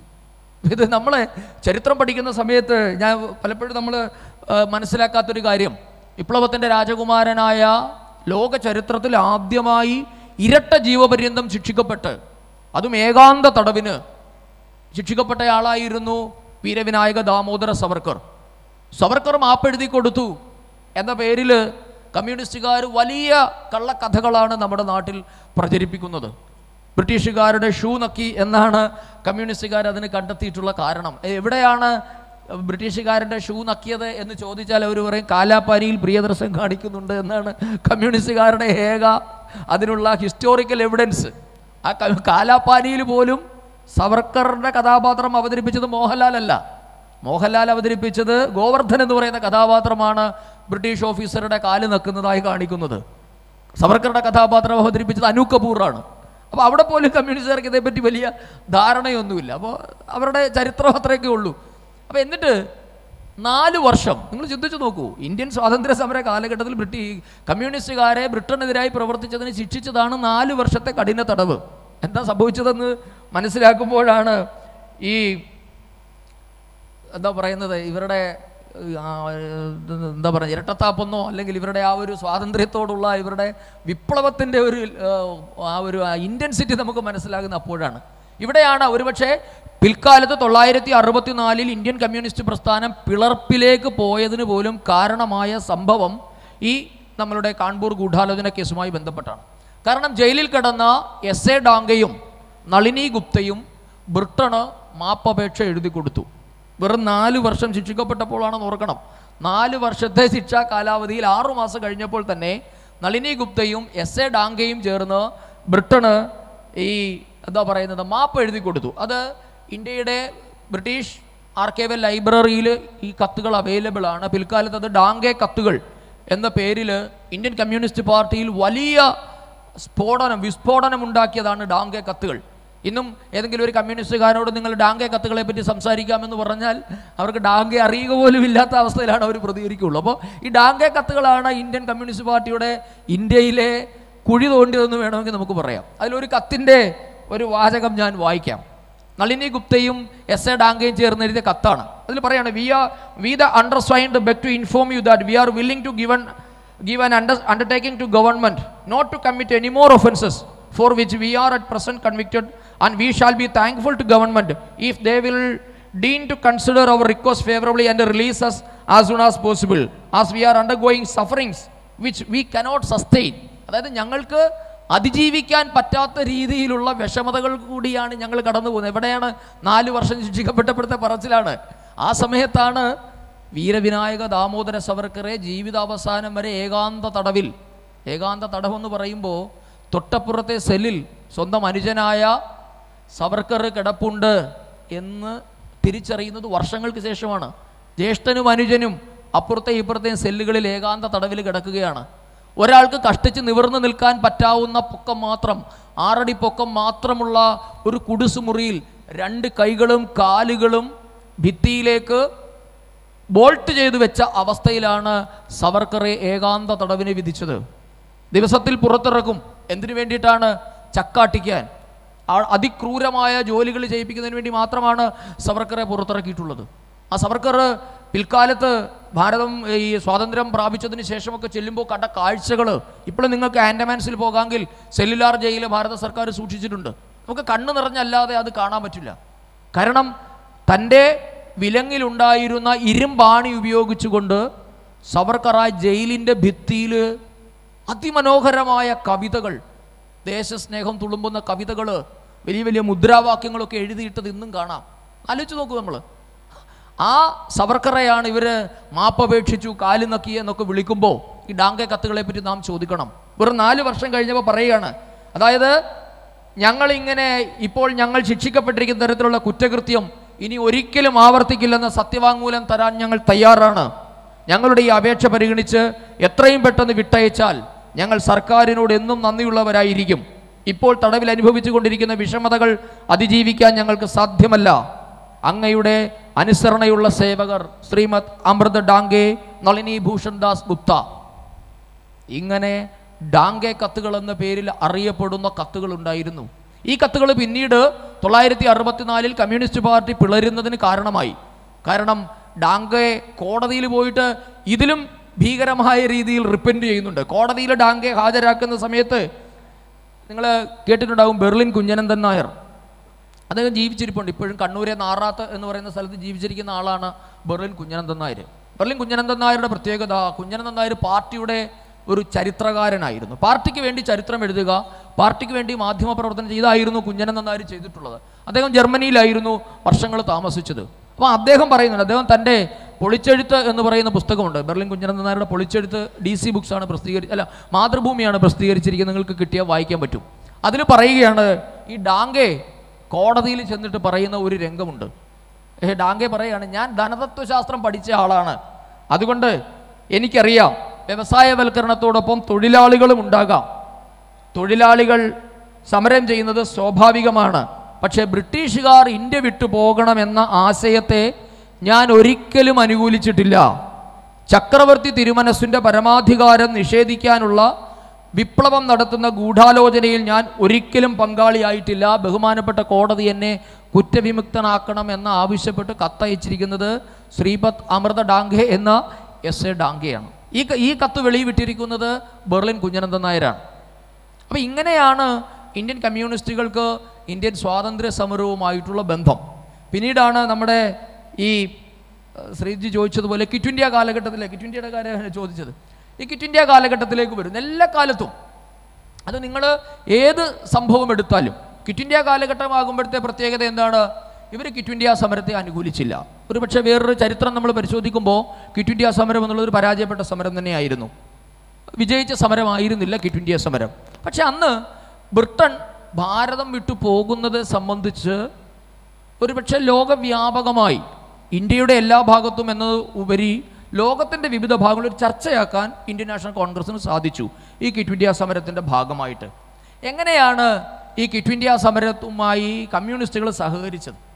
അത് പരിശോധിക്കുമ്പോൾ അറിയാം, കമ്മ്യൂണിസ്റ്റുകാർ ആദ്യഘട്ടത്തിൽ ക്വിറ്റ് ഇന്ത്യ സമരത്തിന് അനുകൂലമായിരുന്നു. അതെന്തുകൊണ്ടാണ് എന്ന് ചോദിച്ചാൽ, അന്ന് ഈ രണ്ടാം ലോക മഹായുദ്ധ കാലഘട്ടത്തിൽ സോവിയറ്റ് യൂണിയൻ ഒരു കക്ഷിയായിരുന്നില്ല. നമ്മൾ പറയാറില്ലേ, സോവിയറ്റ് യൂണിയനിൽ മഴ പെയ്താൽ ഇന്ത്യയിൽ കുട പിടിക്കും കമ്മ്യൂണിസ്റ്റുകളെന്ന് പണ്ട് കാലത്ത് അവരെ പറ്റി ഒരു വിശേഷണം ഉണ്ടായിരുന്നു. അപ്പോൾ സോവിയറ്റ് യൂണിയൻ രണ്ടാം ലോക മഹായുദ്ധ കാലഘട്ടത്തിൽ പങ്കാളികളാകാത്തത് കൊണ്ട് ഇന്ത്യയിലെ കമ്മ്യൂണിസ്റ്റുകളും ഹാപ്പി. കാര്യം സോവിയറ്റ് യൂണിയൻ്റെ അഭിപ്രായമായിരുന്നു അവരുടെ അഭിപ്രായം. അവരുടെ ഫാദർ ലാൻഡ് എന്നാണ് അവർ USSRനെ വിശേഷിപ്പിച്ചിട്ടുള്ളത്. അപ്പോൾ ആ കാലഘട്ടത്തിൽ സോവിയറ്റ് യൂണിയൻ രണ്ടാം ലോക മഹായുദ്ധത്തിൽ പങ്കെടുക്കാതിരുന്നത് കൊണ്ട് ബ്രിട്ടനെതിരായ സമരത്തെ അല്പസ്വല്പമൊക്കെ ഇവരൊക്കെ സഹായിച്ചു. പക്ഷേ അന്ന് നിലനിന്നിരുന്ന ഒരു കരാറുണ്ടായിരുന്നു. ജർമ്മനിയും സോവിയറ്റ് യൂണിയനും തമ്മിലൊരു കരാറുണ്ടായിരുന്നു. ജർമ്മനി സോവിയറ്റ് യൂണിയനെ ആക്രമിക്കില്ല എന്നുള്ളത്. പക്ഷേ ഹിറ്റ്ലർ ഈ കരാർ ഏകപക്ഷീയമായി ലംഘിച്ചിട്ട് ജർമ്മനി USSRനെ ആക്രമിച്ചു. അതോടുകൂടി റഷ്യ ജർമ്മനിക്കെതിരാവുകയും അമേരിക്കയുടെ സഖ്യകക്ഷിയായി ചേർന്ന് അമേരിക്ക നേതൃത്വം നൽകുന്ന ചേരി ജർമ്മനിക്കും ജപ്പാനും ഒക്കെ എതിരായി വലിയ ഒരു അച്ചുതണ്ട് സഖ്യകക്ഷികൾ രൂപപ്പെട്ട് അവർ യുദ്ധം ചെയ്തു. അതോടുകൂടി ഇന്ത്യയിലെ കമ്മ്യൂണിസ്റ്റുകൾ അവരുടെ നിലപാട് മാറ്റി. അങ്ങനെയാണ് ഇന്ത്യൻ കമ്മ്യൂണിസ്റ്റുകൾ ക്വിറ്റ് ഇന്ത്യ സമരത്തിന് എതിരാകുന്നത്. എന്ന് മാത്രമല്ല, ആദ്യ കാലഘട്ടത്തിൽ ഇവർ ഇന്ത്യയിലെപ്പാട് ഇവിടെ പ്രായമുള്ള ആൾക്കാരോട് ചോദിച്ചാലറിയാം, അവർ വിളിച്ചൊരു മുദ്രാവാക്യം ഉണ്ടായിരുന്നു, നാ ഏക് പൈ നാ ഏക് ഭായ് എന്നായിരുന്നു അവരുടെ അന്നത്തെ മുദ്രാവാക്യം. അതായത് not one Penny not one brother. അതായത് ഈ യുദ്ധത്തിന് എന്താണ്, ഒരു അണ കൊടുക്കുകയുമില്ല, ഒരാളെ യുദ്ധത്തിൽ വിടുകയുമില്ല എന്നതായിരുന്നു മുദ്രാവാക്യം. പക്ഷെ പിന്നീട് ഈ കേരളത്തിൽ വലിയ വ്യാപകമായി രണ്ടാം ലോക മഹായുദ്ധത്തിനെതിരെയൊക്കെ ഇവർ പ്രചരണം നടത്തി. പക്ഷെ പിന്നീട് റഷ്യ യുദ്ധത്തിൽ സഖ്യകക്ഷി ആയതോടുകൂടി പിന്നീട് ഇവർ ബ്രിട്ടനൊപ്പം ചേർന്ന് യുദ്ധത്തെ പിന്തുണച്ച ഒരു നിലപാടാണ് ഇന്ത്യൻ കമ്മ്യൂണിസ്റ്റുകൾക്ക് ഉണ്ടായിരുന്നത്. പിന്നെ ഞാൻ അതിലേക്കൊന്നും പോകുന്നില്ല. നിരവധി കാര്യങ്ങൾ പറഞ്ഞിട്ടുണ്ട്. അവരുടെ കോമിറ്റേണിൽ എടുത്ത തീരുമാനം, അതായത് അന്നത്തെ ബ്രിട്ടനിലെ കമ്മ്യൂണിസ്റ്റ് പാർട്ടിയുടെ നേതാവായിരുന്നു ഹാരി പോളിറ്റ്, അവിടുത്തെ പോളിറ്റ് ബ്യൂറോ മെമ്പറായിരുന്നു. ആ ഹാരി പോളിറ്റ് CPIക്ക് അയച്ചൊരു കത്തുണ്ട്. അതൊക്കെ പിന്നീട് പുറത്തു വന്നത്. എന്തായിരിക്കണം ഇന്ത്യൻ കമ്മ്യൂണിസ്റ്റുകൾ ഈ യുദ്ധത്തിൽ സ്വീകരിക്കേണ്ട നിലപാട് എന്ന് തീരുമാനിച്ചത് ബ്രിട്ടൻ്റെ പോളിറ്റ് ബ്യൂറോ മെമ്പറായിരുന്ന ഹാരി പോളിറ്റ് ആയിരുന്നു. ഹാരി പോളിറ്റ് അയച്ച ഈ കത്തിൽ പറയുകയാണ്, എല്ലാ സമരങ്ങളും നിർത്തിവെക്കണം. CPI ഇന്ത്യയിൽ നടത്തിക്കൊണ്ടിരിക്കുന്ന എല്ലാ സമരങ്ങളും നിർത്തിവെക്കണം. കാരണം ഇന്ത്യയിൽ നിങ്ങൾ സമരം ചെയ്ത് ഇന്ത്യയിലെ ബ്രിട്ടീഷ് ഭടന്മാർക്ക് അമിത ജോലിഭാരം ഉണ്ടാക്കരുത്. ബ്രിട്ടൻ്റെ തൊഴിൽശാലകളിൽ നിങ്ങൾ നടത്തിക്കൊണ്ടിരിക്കുന്ന പണിമുടക്കങ്ങൾ നിർത്തിവെക്കണം. അതോടൊപ്പം തന്നെ യുദ്ധസാമഗ്രികളുടെ നിർമ്മാണം അനസ്യൂതം തുടരുന്നുണ്ട് എന്ന് ഉറപ്പുവരുത്തണമെന്നും ആവശ്യപ്പെട്ട് ബ്രിട്ടൻ്റെ പോളിറ്റ് ബ്യൂറോ മെമ്പറായിരുന്ന ഹാരി പോളിറ്റ് CPIക്ക് അയച്ച കത്തുകളുണ്ട്. ഇങ്ങനെ അത് കോമിൻറ്റേണിൻ്റെ നിർദ്ദേശപ്രകാരമാണ്. കാര്യം ഇവരുടെ കാര്യങ്ങളൊക്കെ തീരുമാനിക്കുന്നത് കോമിൻറ്റേണാണ്. അപ്പോൾ കോമിൻറ്റേണിൽ നിന്നൊരു നിർദ്ദേശം പോയി, ആ നിർദ്ദേശം ഇന്ത്യയിലേക്ക് വന്നു. അതോടുകൂടി ഇന്ത്യയിലെ മുഴുവൻ കമ്മ്യൂണിസ്റ്റുകളും ബ്രിട്ടൻ അനുകൂലികളായിട്ട് മാറി. ആ സമയത്താണ് 1942 ക്വിറ്റ് ഇന്ത്യ സമരത്തിന് അരങ്ങൊരുങ്ങുന്നത്. അതോടുകൂടി ഇവർ ക്വിറ്റ് ഇന്ത്യ സമരത്തെയും ഒറ്റുകൊടുത്തു എന്ന് മാത്രമല്ല, അവരതിനെ സഹകരിച്ചില്ല എന്ന് മാത്രമല്ല, ക്വിറ്റ് ഇന്ത്യ സമരത്തിൽ പങ്കെടുത്ത പലരെയും ബ്രിട്ടീഷ് പോലീസിനെ കൊണ്ട് അറസ്റ്റ് ചെയ്യിപ്പിക്കുന്നതിനുള്ള വ്യാപകമായ പരിശ്രമങ്ങൾ കേരളത്തിലടക്കം കമ്മ്യൂണിസ്റ്റുകൾ ചെയ്തിട്ടുണ്ട്. ഇതാണ് ഇവർ 1942 പറയുന്നത്. അതിന് ഒത്തിരി കഥകളുണ്ട്. 41 അവരുടെ ഒരു പ്രമേയമൊക്കെ ഉണ്ട്. ഞാൻ മുമ്പ് പറഞ്ഞ R.C. മജുംദർ എഴുതിയ പുസ്തകമുണ്ട്, history of freedom movement in India. ആ പുസ്തകത്തിൽ പറയുന്നു, V R A practical party and in a new situation it's our task not only to evolve a new form of struggle for it but also to advance new slogans. The key slogan of our party is make the Indian people play a people's role in people's war. അതായത് ആദ്യ കാലഘട്ടത്തിൽ സാമ്രാജ്യത്വ യുദ്ധമെന്ന് വിശേഷിപ്പിച്ച രണ്ടാം ലോക മഹായുദ്ധം ബ്രിട്ടനോടൊപ്പം Soviet union ചേർന്നതോടുകൂടി അത് ജനകീയ യുദ്ധമായി മാറി. പിന്നീട് ആ ജനകീയ യുദ്ധത്തെ സഹായിക്കുക എന്നുള്ളത് ലോകമെമ്പാടുമുള്ള പ്രോലറ്റേറിയൻസിൻ്റെ, തൊഴിലാളി വർഗത്തിൻ്റെ കടമയായി മാറി എന്ന് പ്രമേയം പാസ്സാക്കിയിട്ടുണ്ട് ഇവർ. അപ്പം ഇത്തരത്തിൽ നിരവധി ചരിത്ര രേഖകളുടെ പിൻബലത്തിൽ തന്നെ നമുക്ക് ഈ കാര്യങ്ങളൊക്കെ പറയാം. ഈ ഒരു ഉറപ്പിലാണ് ഇന്ത്യയിലുണ്ടായിരുന്ന കമ്മ്യൂണിസ്റ്റ് പാർട്ടിക്ക് മേലുള്ള നിരോധനം നീക്കിയത് എന്ന് മാത്രമല്ല, കേരളത്തിലെ ദേശാഭിമാനി അടക്കമുള്ള പത്രങ്ങൾക്ക് ന്യൂസ് പ്രിൻ്റ് കിട്ടിക്കൊണ്ടിരുന്നത് ക്വിറ്റ് ഇന്ത്യ സമരത്തെ ഒറ്റുകൊടുത്തതിൻ്റെ പ്രതിഫലമാണ് എന്ന് നാം മനസ്സിലാക്കണം. അടിയന്തരാവസ്ഥ കാലഘട്ടത്തിൽ ഇവിടെ സംഘപരിവാർ പ്രസ്ഥാനങ്ങൾ എങ്ങനെയാണ് ഒരു കഷണം പേപ്പർ പോലും ഇല്ലാതെ വിപ്ലവം നയിച്ചത് എന്ന് നമ്മൾ കണ്ടിട്ടുണ്ട്. അന്ന് കുരുക്ഷേത്രയും കേസരിയും ഒക്കെ നടത്തിയിട്ടുള്ള സമാനതകളില്ലാത്ത ഒരു പോരാട്ടമുണ്ട്. ആ സമയത്താണ് 1942 ബ്രിട്ടനെ സഹായിച്ചതിൻ്റെ പേരിൽ ന്യൂസ് പ്രിൻ്റ്, അന്ന് നമുക്കറിയാം ഇപ്പോഴും ന്യൂസ് പ്രിൻ്റ് ഒരു കോട്ടയിലാണ് കിട്ടുക. ന്യൂസ് പ്രിൻ്റ് എന്നുള്ളത് വലിയ വിലപിടിപ്പുള്ള വസ്തുവാണ് അന്നും ഇന്നും. അത് കോട്ടയാണ്. നിങ്ങൾ പത്രത്തിൻ്റെ സർക്കുലേഷൻ അനുസരിച്ചൊക്കെ കിട്ടുള്ളൂ, അത് വേറെ വിഷയം. പക്ഷെ അന്ന് ഇന്ത്യയിലെമ്പാടുമുള്ള പാർട്ടി പ്രസിദ്ധീകരണങ്ങൾക്ക് വേണ്ടി ന്യൂസ് പ്രിൻ്റ് സബ്സിഡി വിലയിൽ കിട്ടിയത് ക്വിറ്റ് ഇന്ത്യ സമരത്തെ അന്ന് CPIM ഇല്ല, CPI ഒറ്റുകൊടുത്തതിൻ്റെ ഫലമാണ് എന്ന് നാം അറിയണം. ഇങ്ങനെ ഇഷ്ടംപോലെ കാര്യങ്ങൾ നമുക്ക് അതോടൊപ്പം തന്നെ പറയാനുണ്ട്. അതോടൊപ്പം തന്നെ ഒരു കാര്യം കൂടെ പറഞ്ഞാൽ വളരെ കൗതുകമായിട്ട് നിങ്ങൾക്ക് തോന്നും. സ്വദേശി, ഇപ്പം ഗാന്ധി സ്വദേശി വസ്ത്രങ്ങൾ ശീലമാക്കാനും വിദേശ വസ്തുക്കൾ ബഹിഷ്കരിക്കാനും ആവശ്യപ്പെട്ടു. അന്നെന്തായിരുന്നറിയോ ഇന്ത്യൻ കമ്മ്യൂണിസ്റ്റുകളുടെ നിലപാട്? അവർ പറയണത്, കാര്യം ഇവർക്ക് എപ്പോഴും ഈ മുമ്പ് നമ്മൾ പറഞ്ഞ ദേശീയത എന്ന സങ്കല്പവുമായി കോറിലേറ്റ് ചെയ്യാൻ പറ്റാത്തത് കൊണ്ട് ഇവരെപ്പോഴും ഇവരുടെ ഫ്രീക്വൻസി എപ്പോഴും ലോകത്തിലെ തൊഴിലാളി വർഗവുമായിട്ടാണല്ലോ. കാരണം ആഗോള തൊഴിലാളികളാണല്ലോ ഇവരുടെ സർവ്വരാജ്യ തൊഴിലാളികളെ സംഘടിക്കുക എന്ന മുദ്രാവാക്യമുള്ളത് കൊണ്ട് ഇവരന്ന് പറഞ്ഞത് ഈ സ്വദേശി വസ്ത്രത്തോടുള്ള ആഹ്വാനം അല്ലെങ്കിൽ വിദേശ വസ്ത്രങ്ങൾ ബഹിഷ്കരിക്കാനുള്ള തീരുമാനം തെറ്റാണ്. കാരണം ഇന്ത്യ സ്വദേശി നടപ്പാക്കിയാൽ ലണ്ടനിലെ മാഞ്ചസ്റ്റർ എന്നുള്ളത് വലിയ വസ്ത്ര വ്യാപാര കേന്ദ്രമാണ് അന്നും ഇന്നും. ഇന്ത്യയിൽ കൊൽക്കത്തയൊക്കെ അന്ന് വലിയ വസ്ത്രവ്യാപാര കേന്ദ്രമായിരുന്നു. അപ്പോൾ ലണ്ടനിലെ മാഞ്ചസ്റ്ററിലുള്ള തൊഴിലാളികൾക്ക് തൊഴിൽ നഷ്ടമാകും. അതുകൊണ്ട് ഞങ്ങൾക്കിവിടെ സ്വദേശി വസ്ത്രം സ്വീകരിക്കാൻ പറ്റില്ല എന്ന് പറഞ്ഞവരാണ് ഇവിടുത്തെ കമ്മ്യൂണിസ്റ്റുകൾ എന്ന് കൂടി അറിയണം. അതിനുശേഷം ഭാരതം സ്വതന്ത്രയാകാൻ പോകുന്ന സമയത്ത് പാകിസ്ഥാൻ എന്ന സങ്കല്പനത്തിനെ ഏറ്റവും കൂടുതൽ സഹായിക്കുകയും ഇന്ത്യ ഒരു ദേശീയതയല്ല, ഇന്ത്യ എന്നൊരു ദേശീയത തന്നെ ഇല്ല, വിവിധ ഭാഷകൾ, വിവിധ സംസ്കാരങ്ങൾ, ഇതൊക്കെ വേറെ വേറെ ദേശീയതകളാണ് എന്നുള്ള നിലപാടാണ് കമ്മ്യൂണിസ്റ്റ് പാർട്ടി എടുത്തത്. പാകിസ്ഥാൻ അനുകൂലമായിട്ടുള്ള കമ്മ്യൂണിസ്റ്റ് പാർട്ടിയുടെ നിലപാട്, അല്ലെങ്കിൽ ഇസ്ലാമിക ജിഹാദിനും വർഗീയതയ്ക്കും അനുകൂലമായിട്ടുള്ള ആ കാലഘട്ടത്തിലെ കമ്മ്യൂണിസ്റ്റ് പാർട്ടിയുടെ നിലപാട് അതിനെക്കുറിച്ചൊന്ന് വിശദീകരിക്കാം. എനിക്ക് തോന്നുന്നു അതും ഈ 1942 കാലഘട്ടത്തിലാണ് ആദ്യമായി പാർട്ടിയിൽ നിന്ന് പുറത്തു വരുന്നത്. നമ്മളൊരു കാര്യം മനസ്സിലാക്കേണ്ടത്, ഇന്ന് ഇന്ത്യൻ സ്വാതന്ത്ര്യ സമരവുമായി ബന്ധമുള്ള ഒരു വിദ്യാർത്ഥി പ്രസ്ഥാനം എന്ന് ഇന്ത്യയിൽ ഏതെങ്കിലും ഒരു വിദ്യാർത്ഥി പ്രസ്ഥാനത്തെ പറയാമെങ്കിൽ അത് AISF ആണ്. AISF. ഇന്നത് CPIയുടെ വിദ്യാർത്ഥി സംഘടനയാണ്. AISF എന്നുള്ളത് കോൺഗ്രസിൻ്റെ വിദ്യാർത്ഥി സംഘടനയായിരുന്നു. എത്ര പേർക്കറിയാം അത്? ജവഹർലാൽ നെഹ്റു ആണ് AISFൻ്റെ ആദ്യ സമ്മേളനം ഉദ്ഘാടനം ചെയ്തത്. അപ്പോൾ എങ്ങനെയാണ് ഈ കമ്മ്യൂണിസ്റ്റുകൾ ഇന്ത്യയുടെ മുമ്പ് നമ്മുടെ കശ്മീർ ഫയൽസ് പറഞ്ഞതുപോലെ ഗവൺമെൻറ് അവരുടെ ആണെങ്കിലും സിസ്റ്റം ഞങ്ങളുടേതാണ് എന്ന് പറഞ്ഞ തരത്തിലേക്ക് ഉയർന്നതെന്ന് മനസ്സിലാക്കാൻ വേണ്ടി ഞാൻ ഇത് പറഞ്ഞതേ ഉള്ളൂ. AISFൻ്റെ ആദ്യ സമ്മേളനത്തിൽ മുഹമ്മദ് അലി ജിന്നയും ജവഹർലാൽ നെഹ്റുവും പങ്കെടുത്തു. നെഹ്റുവാണ് AISF ഔപചാരികമായി ഉദ്ഘാടനം ചെയ്തത്. പിന്നീട് പാർട്ടിയുടെ തീരുമാനമായിരുന്നു. അതായത് 1940 ശേഷം ഈ ഇന്ത്യൻ കമ്മ്യൂണിസ്റ്റ് പാർട്ടികൾക്ക് ഇന്ത്യയുടെ സാഹചര്യത്തിൽ ഉണ്ടായ ഒരു തിരിച്ചടിയുണ്ട്. കാര്യം ഇവർ ചതിയന്മാരാണെന്ന് നാട്ടുകാർ തിരിച്ചറിഞ്ഞു. അപ്പോഴാണ് കോൺഗ്രസിൽ നുഴഞ്ഞു കയറണം എന്ന ഒരു തീരുമാനം പാർട്ടി എടുത്തു. കാരണം എന്താ? പബ്ലിക് അക്സെപ്റ്റൻസ് കിട്ടണം. കമ്മ്യൂണിസ്റ്റുകളെ ആരും അംഗീകരിക്കുന്നില്ല. അതിനുവേണ്ടി ഇന്ത്യൻ പട്ടാളത്തിൽ നുഴഞ്ഞു കയറാൻ അവർ ശ്രമം നടത്തിയിട്ടുണ്ട്. അത് കേരളത്തിൽ അതിന് ചുക്കാൻ പിടിച്ചത് P. കൃഷ്ണപിള്ളയായിരുന്നു. P. കൃഷ്ണപിള്ളയുടെ നേതൃത്വത്തിലായിരുന്നു ഇന്ത്യൻ ആർമിയിലേക്ക്, അന്ന് ഇന്ത്യൻ ആർമി ഇല്ല, ബ്രിട്ടീഷ് ആർമിയാണുള്ളത്, റോയൽ ആർമിയിലേക്ക് സഖാക്കന്മാരെ നുഴഞ്ഞു കയറ്റാനുള്ള എല്ലാ സംവിധാനങ്ങളും അവർ ചെയ്തിരുന്നു. അപ്പം നമ്മൾ ഈ കമ്മ്യൂണിസ്റ്റ് പാർട്ടികളെ പറ്റി പറയുമ്പോൾ നമ്മളെപ്പോഴും നമ്മൾ അവരെ കുറച്ച് കാണരുത്.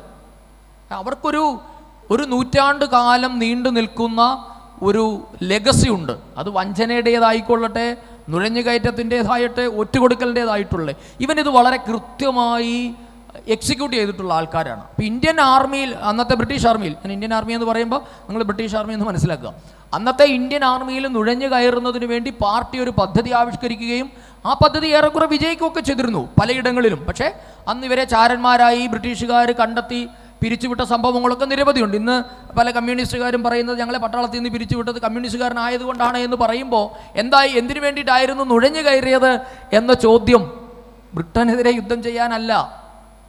ബ്രിട്ടൻ ഇന്ത്യ വിട്ടു പോകുമ്പോൾ ആർമി, നമ്മളുടെ സഖാക്കന്മാർ കൂടുതലുണ്ടെങ്കിൽ ഇന്ത്യ നമുക്ക് പിടിച്ചെടുക്കാം. അല്ലാതെ ബ്രിട്ടനെതിരെ യുദ്ധം ചെയ്യാനല്ല ആർമിയിൽ നുഴഞ്ഞു കയറിയത്. ഇന്ത്യയിൽ നിന്ന് ബ്രിട്ടീഷുകാർ വിട്ടുപോകുമ്പോൾ പട്ടാളം ഇവിടെ ഉണ്ടാകുമല്ലോ. ആ പട്ടാളത്തിൽ കൂടുതൽ കമ്മ്യൂണിസ്റ്റുകാരാണെങ്കിൽ ഒരു റിവോൾട്ട് നടത്തി വളരെ പെട്ടെന്ന് ഇന്ത്യയുടെ ഭരണം പിടിച്ചെടുക്കാം. ഇതായിരുന്നു അവരുടെ നിലപാട്. അപ്പോൾ അതിലേക്ക് വരുന്നതിന് മുമ്പാണ് ഇദ്ദേഹം ചോദിച്ച നമ്മളുടെ എന്തായിരുന്നു ഈ സ്വാതന്ത്ര്യ സമര കാലഘട്ടത്തിലെ, സ്വാതന്ത്ര്യ ഈ ലബ്ധിയുടെ ഘട്ടത്തിലെ കമ്മ്യൂണിസ്റ്റുകളുടെ നിലപാട് എന്ന് പറയുന്നത്. ഞാൻ കാണുമ്പോൾ ഒരു കാര്യം പറയാം. ഈ റെജിനാൾഡ് മാക്സ്വെല്ലിന് PC ജോഷി അയച്ച കത്തുകളൊക്കെ ഉണ്ട് കേട്ടോ. അത് പിന്നീട് നമുക്ക് സമയമില്ലാത്തത് കൊണ്ടാണ് ഞാൻ അതിനെപ്പറ്റി പറയുന്നില്ല. ക്വിറ്റ് ഇന്ത്യ കാലഘട്ടത്തിൽ PC ജോഷി അയച്ച കത്തുകളുണ്ട്. ആ ജോഷി അയച്ച കത്തിലെ ഒരു കത്ത് ഞാനൊന്ന് ടോപ്പിക്ക് വിട്ടുപോകുമല്ല എങ്കിലും ഞാനതൊന്ന് പറഞ്ഞോട്ടെ. അതിൽ പറയേണ്ട ഒരു വലിയ ഒരു സാധനമുണ്ട്. ഞങ്ങളുടെ, അതായത് യഥാർത്ഥത്തിൽ ഷൂ നോക്കിയത് PC ജോഷിയാണ്. അതെ. അപ്പോൾ അതിനകത്ത് പറയുകയാണ്, കമ്മ്യൂണിസ്റ്റ് പാർട്ടിയുടെ ഔദ്യോഗിക റിപ്പോർട്ട്. നമുക്കറിയാം, ഇന്ന് നാം ഈ സംസാരിക്കുന്ന 22-ാം നൂറ്റാണ്ടിൽ, അല്ലെങ്കിൽ ഇത്രയും സാങ്കേതിക വിദ്യ വളർന്ന് വികസിച്ച കാലഘട്ടത്തിലും അവരുടെ പാർട്ടി രേഖകൾ എന്നുള്ളത് വളരെ രഹസ്യ സ്വഭാവമുള്ളതാണ്. പാർട്ടിയുടെ ഔദ്യോഗിക കമ്മ്യൂണിക്ക, ഒഫീഷ്യൽ കമ്മ്യൂണിക്ക അല്ലാതെ ഒരു രേഖകളും പുറത്തുവിടാത്ത ഒരു പ്രസ്ഥാനമാണ് CPIM. നമുക്കറിയാം, ഇന്ന് വല്ല ചാനലുകളൊക്കെ ചോർത്തിയെടുത്ത് കൊടുക്കുന്നുണ്ടെങ്കിലും അത് അവർ മനഃപൂർവ്വം കൊടുക്കുന്നത് കൊണ്ട് ചോരുന്നതാണ്. അല്ലാതെ പാർട്ടി രേഖകളെ വളരെ സാങ്ക്ടിറ്റിയോടുകൂടി കാണുന്ന ഒരു പ്രസ്ഥാനമാണ് കമ്മ്യൂണിസ്റ്റ് പാർട്ടി. അന്ന് PC Joshi, sir Reginald Maxwell എന്നുള്ളത് അന്നത്തെ ബ്രിട്ടീഷ് ഹോം ഡിപ്പാർട്ട്മെൻറ്റിലെ ഒരു ഉദ്യോഗസ്ഥനായിരുന്നു. ഇന്നത്തെ ഒരു IB ഉദ്യോഗസ്ഥൻ നമ്മൾ പറയുന്നത് പോലെ രഹസ്യങ്ങൾ ചോർത്താൻ നടക്കുന്ന ഒരു ഉദ്യോഗസ്ഥനായിരുന്നു റെജിനാൾഡ് മാക്സ്വെൽ. ആ റെജിനാൾഡ് മാക്സ്വെല്ലിന് PC ജോഷി അയച്ച കത്തിൽ പറയുകയാണ്, ഞങ്ങൾ ബ്രിട്ടനെതിരായ ഒരു മുന്നേറ്റത്തെയും അംഗീകരിക്കുന്നില്ല എന്ന് തീരുമാനമെടുത്തിട്ടുണ്ട്. അങ്ങേക്ക് ഞാൻ ഈ പറഞ്ഞത് വിശ്വാസമല്ല എങ്കിൽ ഞങ്ങളുടെ പാർട്ടി തീരുമാനത്തിൻ്റെ മിനിറ്റ്സ് അയച്ചു തരാൻ തയ്യാറാണ്. അത് പറഞ്ഞിരിക്കുന്നതായിരുന്നല്ലോ, പാർട്ടി സെക്രട്ടറി ബ്രിട്ടീഷ് ഉദ്യോഗസ്ഥന് അയച്ച കത്താണ്. എന്നിട്ട് പറയാണ്, ഞങ്ങൾ ഇത് അയച്ചു തരാൻ തയ്യാറാണ് എന്ന് പറഞ്ഞിട്ട് ആ കത്തിൻ്റെ കോപ്പി നമ്മുടെ കയ്യിലുണ്ട്. ഈ എന്താണ് പറയുന്നത്, മാക്സ്വെല്ലിൻ്റെ 943 മാർച്ച് 15 ഈ പാർട്ടിയുടെ ഇന്ത്യയിലെ പ്രവർത്തനങ്ങൾ എന്തൊക്കെയാണ് എന്നത് സംബന്ധിച്ച് സമഗ്രമായ ഒരു റിപ്പോർട്ട് പാർട്ടി സെക്രട്ടറി ആർക്ക് കൊടുക്കുന്നു? ബ്രിട്ടീഷ് ഉദ്യോഗസ്ഥന് കൊടുക്കുന്നു. നിങ്ങൾ ചിന്തിച്ചു നോക്കൂ, ഇന്ത്യയിൽ ഞങ്ങൾ ഏത് തരത്തിലൊക്കെയുള്ള പ്രവർത്തനങ്ങൾ നടത്തുന്നു എന്നൊരു റിപ്പോർട്ട് കൊടുക്കുകയാണ്. എന്നിട്ട് പറയാണ്, റിപ്പോർട്ടിലുള്ള കാര്യങ്ങൾ സംബന്ധിച്ച് ഏതെങ്കിലും തരത്തിൽ വിശദീകരണം ആവശ്യമുണ്ടെങ്കിൽ കുറിപ്പ് അയച്ചു തരാൻ തയ്യാറാണ്. മനുഷ്യസാധ്യമായ രീതിയിലുള്ള വിശദീകരണം നൽകാനും ഞാൻ തയ്യാറാണ്. അതല്ല, ഞാൻ നേരിട്ടെത്തി വിശദീകരണം നൽകുന്നത് മൂലം എന്തെങ്കിലും ഗുണമുണ്ടാകുമെന്ന് താങ്കൾ കരുതുന്നുണ്ടെങ്കിൽ അതിനും തയ്യാറാണ്. PC ജോഷി റെജിനാൾഡ് മാക്സ്വെല്ലിന് അയച്ച കത്താണ് 943 മാർച്ച് 15. പിന്നെ അത് പറയുന്നുണ്ട്, ഞാൻ 16-ാം തീയതി മലബാറിലേക്ക് പോവുകയാണ്, 29-ന് മടങ്ങി വരും എന്നൊക്കെ പറഞ്ഞ് സുദീർഘമായ റിപ്പോർട്ടാണ് അയച്ചു കൊടുത്തിരിക്കുന്നത്. ആ ക്വിറ്റ് ഇന്ത്യ സമര കാലഘട്ടത്തിൽ നടന്നതാണ്. ഞാനത് മുമ്പ് പറയാൻ വിട്ടുപോയത് കൊണ്ട് ഒന്ന് പറഞ്ഞു എന്നുള്ളത് ഓർമ്മയിൽ നിന്ന് വളരെ പെട്ടെന്ന് എടുക്കാതില്ല. അതുപോലെ പിന്നെ ദേശാഭിമാനിയുടെ കാര്യം പറഞ്ഞതിൽ ആർക്കെങ്കിലും സംശയം ഉണ്ടെങ്കിൽ അതിൻ്റെ രേഖ പറയാം. കോഴിക്കോട് ആസ്ഥാനമായി പുറത്തിറക്കുന്ന Deshabhimani വാരികയ്ക്ക് 40 Reem double dummy news പ്രിൻറ്റും Deshabhimani publishing കമ്പനിക്ക് 75 Reem news പ്രിൻറ്റും അനുവദിക്കണമെന്നാവശ്യപ്പെട്ട് PC Joshi British അധികാരികൾക്ക് കത്തയച്ചിട്ടുണ്ട്. എന്താ ഈ കത്തിൻ്റെ പിന്നിലുള്ള ചേതോവികാരം അല്ലെങ്കിൽ അതിൻ്റെ എഗ്രിമെൻ്റ് എന്നുള്ളത് ഈ ക്വിറ്റ് ഇന്ത്യ സമര കാലഘട്ടത്തിൽ നടന്നിട്ടുള്ള എഗ്രിമെൻ്റ് തന്നെയാണ്. അപ്പം ഈ രാജ്യവ്യാപകമായി ഇത് പ്രചരിപ്പിക്കുന്നതിനാവശ്യമായി, അതായത് എല്ലാ ഭാഷകളിലും ഇപ്പോൾ നടത്തിക്കൊണ്ടിരിക്കുന്ന പ്രചാരവേല എന്താ? ഇപ്പോൾ നടത്തിക്കൊണ്ടിരിക്കുന്ന പ്രചാരവേല യുദ്ധത്തിന്, 2ാം ലോക മഹായുദ്ധത്തിനെ അനുകൂലിച്ചുകൊണ്ട്, അല്ലെങ്കിൽ അതായത് ബ്രിട്ടനെ അനുകൂലിച്ചുകൊണ്ട് ഇപ്പോൾ നടത്തിയിരിക്കുന്ന പ്രചാരവേലയ്ക്ക് വേണ്ടി മാത്രം പ്രതിമാസം 10 ടൺ ന്യൂസ് പ്രിൻ്റ് ആവശ്യമാണ്. അത് തരണമെന്നും ആവശ്യപ്പെട്ടുകൊണ്ട് PC ജോഷി റെജിനാൾഡ് മാക്സ്വെല്ലിന് അയച്ചിട്ടുണ്ട്. അന്നാണ് എന്തൊക്കെ അവർക്കുണ്ടായി എന്നൂടെ ഓർക്കണം. ഇംഗ്ലീഷ്, ഉറുദു, മറാത്തി, ഗുജറാത്തി, തമിഴ്, മലയാളം, ഇത്രയും ഭാഷകളിൽ പ്രസിദ്ധീകരണം ഉണ്ടായിരുന്നു.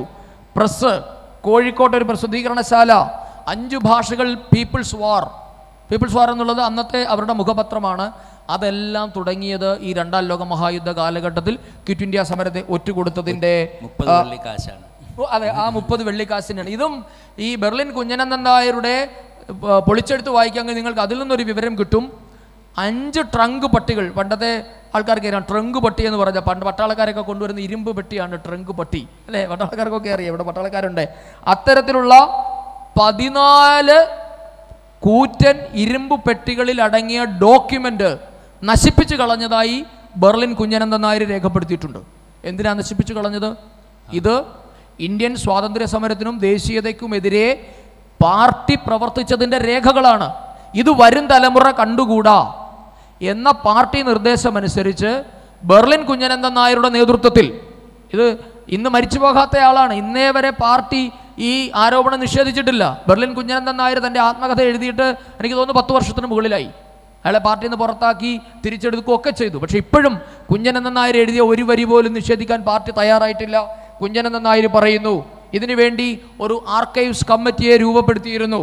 ആ ആർക്കൈവ്സ് കമ്മിറ്റിയിൽ EMS ഉണ്ടായിരുന്നു.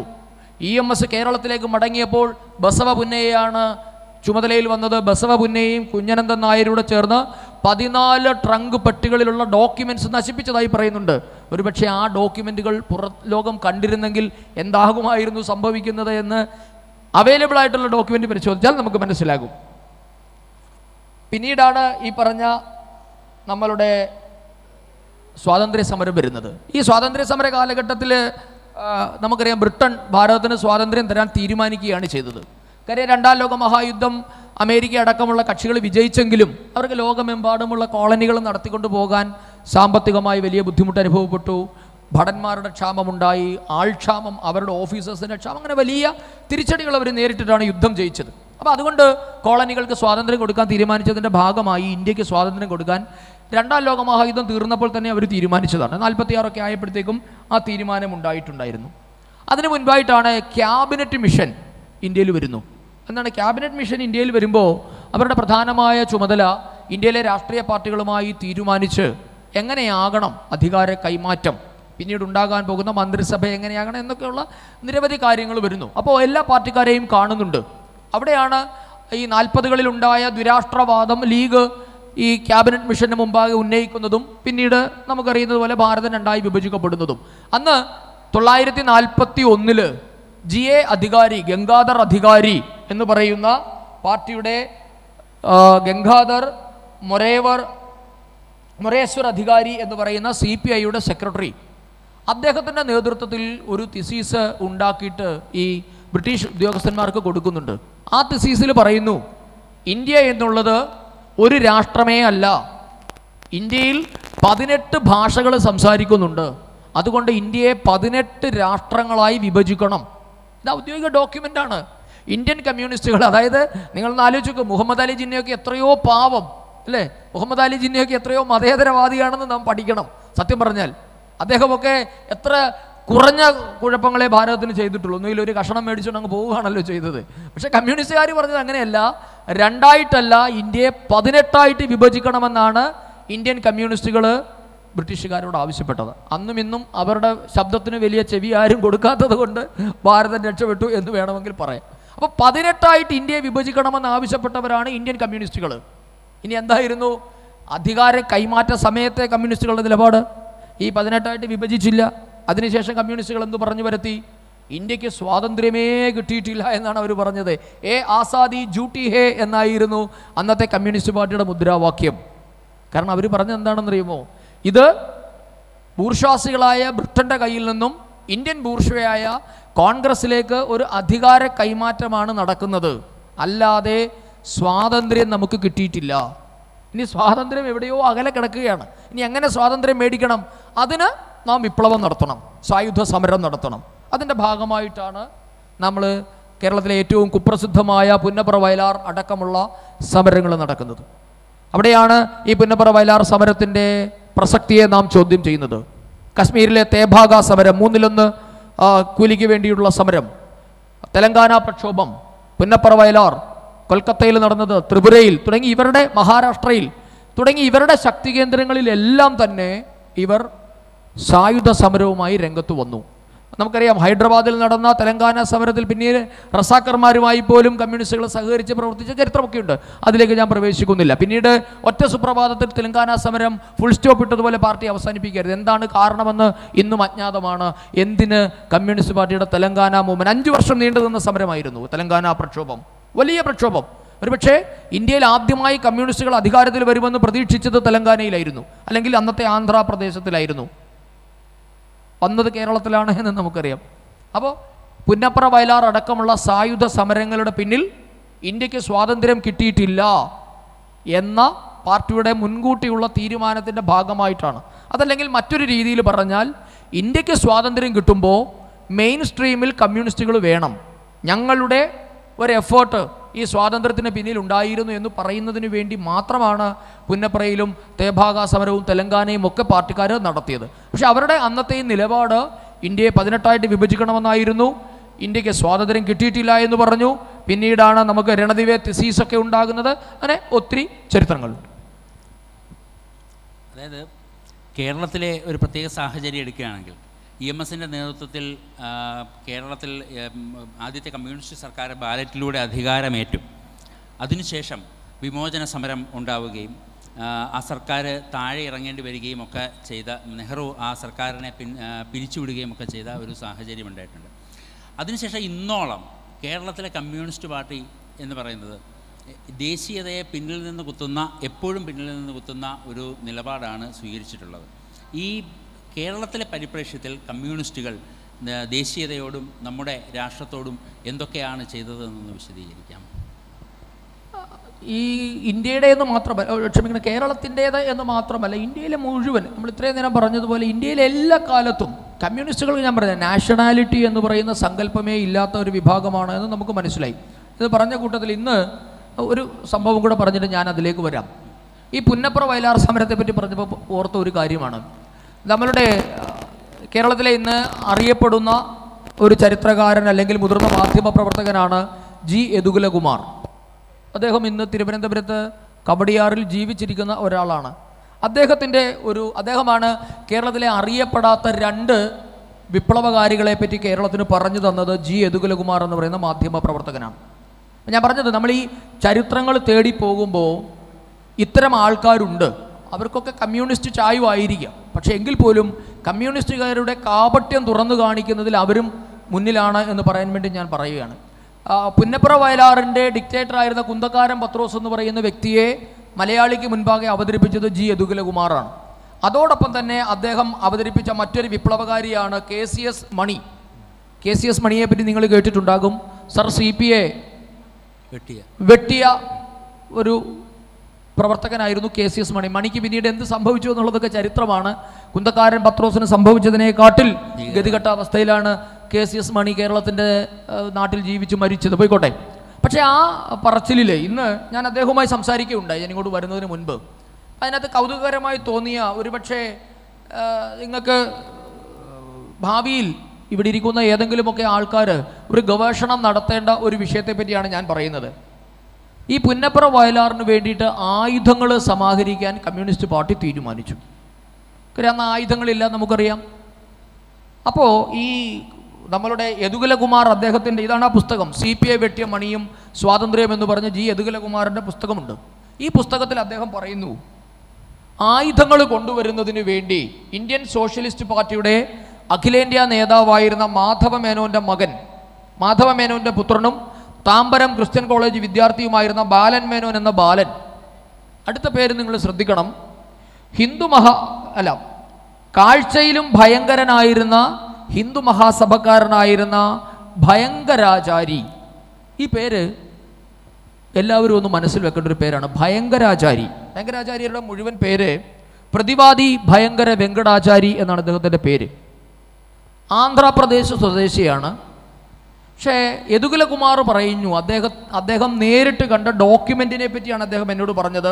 പുന്നപ്ര KS ജോസഫ് എന്ന് പറയുന്ന പഴയ ഒരു ചരിത്രകാരനുണ്ടായിരുന്നു. അദ്ദേഹത്തിൻ്റെ വീട്ടിൽ നിന്നും അദ്ദേഹം നേരിട്ട് കണ്ട ഡോക്യുമെൻറ്റിനെ പറ്റി പറയുകയാണ്. ഈ ഭയങ്കരാചാരി ഹിന്ദു മഹാസഭയുടെ പ്രവർത്തകനായിരുന്നു എന്നാണ് യദുകുലകുമാർ രേഖപ്പെടുത്തിയിട്ടുള്ളത്. നാം ഒന്ന് ചിന്തിച്ചു നോക്കൂ, പുന്നപ്ര വയലാർ സംഭവം ഹിന്ദു മഹാസഭയും കമ്മ്യൂണിസ്റ്റ് പാർട്ടിയും തമ്മിൽ എന്താണ് ബന്ധം? ഒരുപക്ഷെ ഇന്ത്യയുടെ ചരിത്രത്തിൽ നാം ഗാന്ധി വധമടക്കമുള്ള കാര്യങ്ങളിൽ ഇത് ചെന്ന് നിൽക്കും.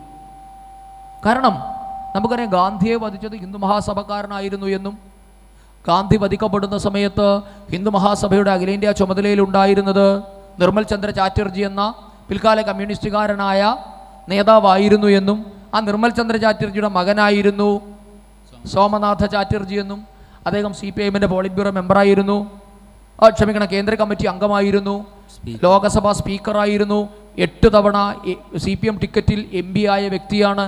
അപ്പോൾ ഹിന്ദു മഹാസഭയും ഇന്ത്യയിലെ അല്ലെങ്കിൽ കേരളത്തിലെ കമ്മ്യൂണിസ്റ്റ് പ്രസ്ഥാനവും തമ്മിൽ അഭേദ്യമായ ഒരു ബന്ധമുണ്ടായിരുന്നു എന്നാണ് നാം ഇതിൽ നിന്നും മനസ്സിലാക്കേണ്ടത്.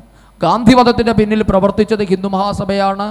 അതേ ഹിന്ദു മഹാസഭയുടെ സഹായം പുന്നപ്രയിലേക്കും വയലാറിലേക്കും കമ്മ്യൂണിസ്റ്റ് പാർട്ടി തേടിയിരുന്നു എന്നാണ് യദുകുലകുമാർ രേഖപ്പെടുത്തിയിട്ടുള്ളത്. ചരിത്ര വിദ്യാർത്ഥികൾ എന്ന നിലയിൽ ഇതേപ്പറ്റി എല്ലാവരും ഒന്ന് പരിശോധിക്കണമെന്നാണ് എനിക്ക് പറയാനുള്ളത്. കാര്യം ഇന്ന് രാവിലെയാണ് എൻ്റെയും ഈ ശ്രദ്ധയിൽ ഈ ഒരു വിഷയം പെട്ടത്. ഭയങ്കരാചാരി എന്ന് പറയുന്ന പേര് ഇന്ത്യയിലെ ഒരു അറിയപ്പെടുന്ന റെവല്യൂഷണറി ആയിട്ട് മാത്രമേ നമുക്കൊക്കെ അറിയുള്ളൂ. അദ്ദേഹം ആദ്യ കാലഘട്ടത്തിൽ ഞാൻ മനസ്സിലാക്കുന്നത്, ഞാൻ ഇന്നലെ വൈകുന്നേരം മുതൽ ഇതിൻ്റെ ഒരു പിന്നാമ്പുറത്ത് നോക്കിയ സമയത്ത് അനുശീലൻ സമിതി എന്ന് പറയുന്ന പഴയ വിപ്ലവ പ്രസ്ഥാനവുമായി ഭയങ്കരാചാരിക്ക് ബന്ധമുണ്ടായിരുന്നു. അദ്ദേഹം പിന്നീട് റെവല്യൂഷണറിയായി മാറി. അനുശീലൻ സമിതിയും റെവല്യൂഷണറി പ്രസ്ഥാനം തന്നെയാണ്. പക്ഷെ അദ്ദേഹം പിന്നീട് കമ്മ്യൂണിസ്റ്റ് ആയിട്ടില്ല. അതൊരു ദുരൂഹമായി നിൽക്കുന്നു. ഭയങ്കരാചാര്യയെ പറ്റി വലിയ വിവരങ്ങളൊന്നും ഇന്ന് ഇന്ത്യൻ നമ്മുടെ ചരിത്രത്തിൽ കിട്ടാനില്ല. ആന്ധ്രാപ്രദേശിൽ നിന്നുള്ള ഒരു വിപ്ലവകാരിയായ നേതാവ്, അദ്ദേഹം കാക്കിനാട ബോംബ് സ്ഫോടന കേസിൽ പിടിയിലായി ആൻഡമാൻ ജയിലിൽ കഴിഞ്ഞിട്ടുണ്ട് എന്നൊരു വിവരമുണ്ട്. അപ്പോൾ സ്വാഭാവികമായി നാം മനസ്സിലാക്കുന്നു, ആൻഡമാൻസിൽ കഴിയുമ്പോൾ ഒരുപക്ഷെ സവർക്കറുടെ ഒരു സ്വാധീന വലയത്തിൽ അകപ്പെട്ടിട്ടാണോ ഹിന്ദു മഹാസഭ ആയത് എന്ന് അറിയില്ല. അത് ചരിത്രത്തിൽ നിന്ന് ഇനി പുറത്തു വരേണ്ട ഒരു കാര്യമാണ് എന്ന് പറയാൻ വേണ്ടി പറഞ്ഞു എന്നേ ഉള്ളൂ. പിന്നീടാണ് ചോദിച്ചത്, ഈ കേരളത്തിലെ കമ്മ്യൂണിസ്റ്റ് പാർട്ടികൾ ഏറ്റെടുത്തിട്ടുള്ള എല്ലാ സമരങ്ങളും, ഇപ്പോൾ നമ്മൾ പറഞ്ഞ ഈ പുന്നപ്ര വയലാർ അടക്കമുള്ള പ്രക്ഷോഭങ്ങളും പിന്നീട് കമ്മ്യൂണിസ്റ്റ് പാർട്ടി സ്വീകരിച്ചിട്ടുള്ള നിലപാടുകളും ഒക്കെ ഇങ്ങനെയായിരുന്നു. ഞാനതാണ് ആദ്യം പറഞ്ഞ ജാപ്പുമേള. ഈ ജാപ്പുമേളയുടെ അടിസ്ഥാനം എന്നുള്ളത് ജപ്പാനെ എതിർക്കുക എന്നതായിരുന്നില്ല. ആ ജപ്പാനെ എതിർക്കുന്നതിൻ്റെ പേരിൽ സുഭാഷ് ചന്ദ്രബോസ് എന്ന് പറയുന്ന എക്കാലത്തെയും ഇന്ത്യൻ വിപ്ലവത്തിൻ്റെ അല്ലെങ്കിൽ ഇന്ത്യൻ ദേശീയ സ്വാതന്ത്ര്യ സമരത്തിൻ്റെ ഒരു ഐക്കണായിരുന്നു സുഭാഷ് ചന്ദ്രബോസ്. നമുക്കറിയാം, ഗാന്ധി മുൻപോട്ടേക്ക് വെച്ച സ്ഥാനാർത്ഥിയെ തോൽപ്പിച്ച് AICCയുടെ അധ്യക്ഷനായ ആളാണ് സുഭാഷ് ചന്ദ്രബോസ്. ബോസിന് ഇന്ത്യയിലുണ്ടായിരുന്ന സ്റ്റേച്ചർ എന്തായിരുന്നു എന്ന് നമുക്ക് ഊഹിക്കാൻ പോലും പറ്റാത്ത രീതിയിലുള്ള ഔന്നത്യമുള്ള നേതാവായിരുന്നു സുഭാഷ് ബോസ്. ആ സുഭാഷ് ചന്ദ്രബോസിനെ ഇകഴ്ത്തുന്നതിന് വേണ്ടിയായിരുന്നു കമ്മ്യൂണിസ്റ്റ് പാർട്ടി എക്കാലവും ശ്രമിച്ചത്. അതുകൊണ്ടാണ് പറഞ്ഞത്, ഞങ്ങളുടെ നേതാവല്ലി ചെറ്റ ജപ്പാൻകാരുടെ കാലുനക്കി, ടോജോയുടെ ടോജോയുടെ എന്ന ബോസ് എന്ന കഴുതപ്പുറത്തിരുന്ന് ടോജോ സഞ്ചരിക്കുന്ന കാർട്ടൂണുകൾ, അക്കാലത്തെ പീപ്പിൾസ് വാറിൻ്റെ എല്ലാ എഡീഷനിലും സുഭാഷ് ചന്ദ്രബോസിനെ അവഹേളിച്ചുകൊണ്ടുള്ള കാർട്ടൂണുകളായിരുന്നു അതിൻ്റെ ഏറ്റവും വലിയ പ്രത്യേകത. സുഭാഷ് ബോസിനെതിരെയായിരുന്നു ലേഖനങ്ങൾ.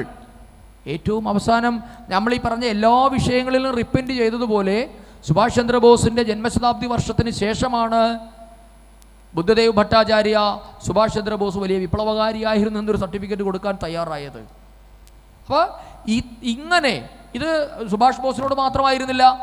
നമുക്കറിയാം സവർക്കറോടുണ്ടായിരുന്ന അവരുടെ നിലപാടെന്താണ്, ഇന്നും അവർ കാണിച്ചു എടുക്കുന്നത് എന്താണ്, മഹാത്മാഗാന്ധിയോടുള്ള നിലപാടെന്തായിരുന്നു, വാർധയിലെ കപട സന്യാസി എന്നായിരുന്നു ഗാന്ധിയെ ഇന്ത്യൻ കമ്മ്യൂണിസ്റ്റുകൾ വിശേഷിപ്പിച്ചത്. ഗാന്ധി എന്താക്കി, ഇന്ത്യ മാന്തി പുണ്ണാക്കി എന്നായിരുന്നു കേരളത്തിലെ ഒരു മുദ്രാവാക്യം പോലും ഉണ്ടായിരുന്നു. നടുവൊടിഞ്ഞ ഗാന്ധിയെ ഉരലിലിട്ടിടിക്കണം എന്നൊക്കെ മുദ്രാവാക്യം വിളിച്ച കമ്മ്യൂണിസ്റ്റുകൾ കേരളത്തിൽ ജീവിച്ചിട്ടുണ്ട്. അപ്പം ഗാന്ധിയോട് എന്തായിരുന്നു, നാരായണ ഗുരുദേവനോട്, ഇപ്പോൾ കേരളത്തിലെ കാര്യം, നാരായണ ഗുരുദേവനോട് എന്തായിരുന്നു ഇന്ത്യൻ കമ്മ്യൂണിസ്റ്റുകളുടെ അല്ലെങ്കിൽ കേരളത്തിലെ കമ്മ്യൂണിസ്റ്റുകളുടെ നിലപാട് എന്തായിരുന്നു? നാരായണ ഗുരുദേവനെ ഗുരുദേവനെന്ന് വിശേഷിപ്പിക്കാത്ത ഏക നേതാവ് EMS ആണ്. ശ്രീനാരായണ ഗുരുദേവനെന്ന് ഇന്നേവരെ വിശേഷിപ്പിച്ചിട്ടില്ല EMS. എന്തായിരുന്നു നിങ്ങൾക്കറിയാം, സിമൻറ്റ് നാണു. നാരായണ ഗുരുദേവനെ ഇന്ത്യൻ കമ്മ്യൂണിസ്റ്റുകൾ ഒളിഞ്ഞും തെളിഞ്ഞും വിളിച്ചിട്ടുള്ള പേരാണ് സിമൻറ്റ് നാണു എന്ന്. ശിവഗിരിയിലേക്ക് EMSനെ ക്ഷണിച്ച സമയത്ത് തീർത്ഥാടനത്തിൻ്റെ ശതാബ്ദി വർഷത്തിൽ EMSനെ ക്ഷണിച്ചു. EMS പോയില്ല എന്ന് മാത്രമല്ല, പോകാത്തതിനെ ന്യായീകരിച്ചുകൊണ്ട് ചിന്താവാരികയിൽ EMS ഒരു നെടുങ്കൽ ലേഖനം എഴുതി. ആ ലേഖനത്തിൽ EMS വ്യക്തമായി പറയുന്നു, എന്നെ പോലെയുള്ള ആൾക്കാർ ശിവഗിരിയിൽ ചെന്നാൽ ശ്രീനാരായണൻ്റെ ദർശനങ്ങൾക്ക് ഇന്നും പ്രാമുഖ്യമുണ്ട്, ഇന്നും പ്രാധാന്യമുണ്ട് എന്ന് സമ്മതിക്കേണ്ടി വരും. അതുകൊണ്ട് ഞാൻ പോകാത്തത് നന്നായി എന്നാണ് EM ശങ്കരൻ നമ്പൂതിരിപ്പാട് പറഞ്ഞത്. അയ്യൻകാളിയോട് എന്തായിരുന്നു നിലപാട്? അയ്യൻകാളി എന്ന് പറയുന്ന ഒരു വ്യക്തി കേരളത്തിൽ ജീവിച്ചിരുന്നതായി പോലും EMS അടയാളപ്പെടുത്തിയിട്ടില്ല. നമുക്കറിയാം, EMS കേരളത്തിൻ്റെ ചരിത്രം എഴുതുന്നതിന് വേണ്ടി വലിയ പുസ്തകങ്ങൾ എഴുതിയാണ്. കേരളം മലയാളികളുടെ മാതൃഭൂമി അടക്കമുള്ള പുസ്തകം എഴുതിയ നേതാവായിരുന്നു EM ശങ്കരൻ നമ്പൂതിരിപ്പാട്. ആ പുസ്തകത്തിൻ്റെ ഒരധ്യായത്തിലും ഒരു താളിലും നിങ്ങൾക്ക് അയ്യൻകാളി എന്ന് പറയുന്ന പേര് കാണാനേ സാധ്യമല്ല. ഈ കേരളത്തിൽ ആദ്യമായി തൊഴിലാളി പണിമുടക്ക് നടത്തിയ ആളാണ് അയ്യൻകാളി. ഒരുപക്ഷെ ലോകത്തിൽ തന്നെ വേണമെങ്കിൽ പറയാം. പാടമില്ലെങ്കിൽ പാടത്തേക്കില്ല എന്ന് പ്രഖ്യാപിച്ചുകൊണ്ട് അയ്യങ്കാളി നടത്തിയ വലിയ ഐതിഹാസികമായ സമരമുണ്ട്, കല്ലുമാല സമരം.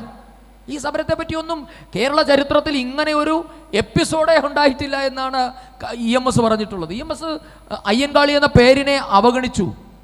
പക്ഷേ SNDPയെയും നമ്മളുടെ നാരായണ ഗുരുദേവനെയും അവഗണിക്കാൻ പറ്റാത്തതുകൊണ്ട് അവഹേളിച്ചു.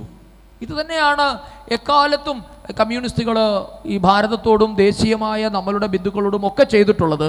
കാരണം അവർക്ക് അങ്ങനെ മാത്രമേ പ്രതികരിക്കാൻ സാധ്യമാവുകയുള്ളൂ. ഇവർ പറയുന്നുണ്ട്, നാഷണൽ കമ്മ്യൂണിസ്റ്റ് എന്ന് പറഞ്ഞാൽ പ്രോളറ്റേറിയറ്റ് വിഭാഗത്തിന് തന്നെ ശത്രുവാണെന്നാണ് MN റോയ് പറഞ്ഞിട്ടുള്ളത്. എപ്പോഴും ശത്രുവാണ്. അതായത് നിങ്ങൾക്ക് ദേശീയ കമ്മ്യൂണിസ്റ്റ് എന്ന് പറയുന്ന സങ്കല്പം പോലും ഉണ്ടാകരുത് എന്നാണ് പറഞ്ഞിട്ടുള്ളത്. ദേശീയതയും കമ്മ്യൂണിസവും തമ്മിലുള്ള ബന്ധം ഒരു ബന്ധവുമില്ല. കടലും കടലാളിയും പോലെയുള്ള ബന്ധമേ ഉള്ളൂ. നിങ്ങൾക്കറിയുമോ, കമ്മ്യൂണിസ്റ്റ് പാർട്ടികൾ രൂപം കൊള്ളുന്നതിന് മുമ്പ് പിളർന്ന പ്രസ്ഥാനമാണ്.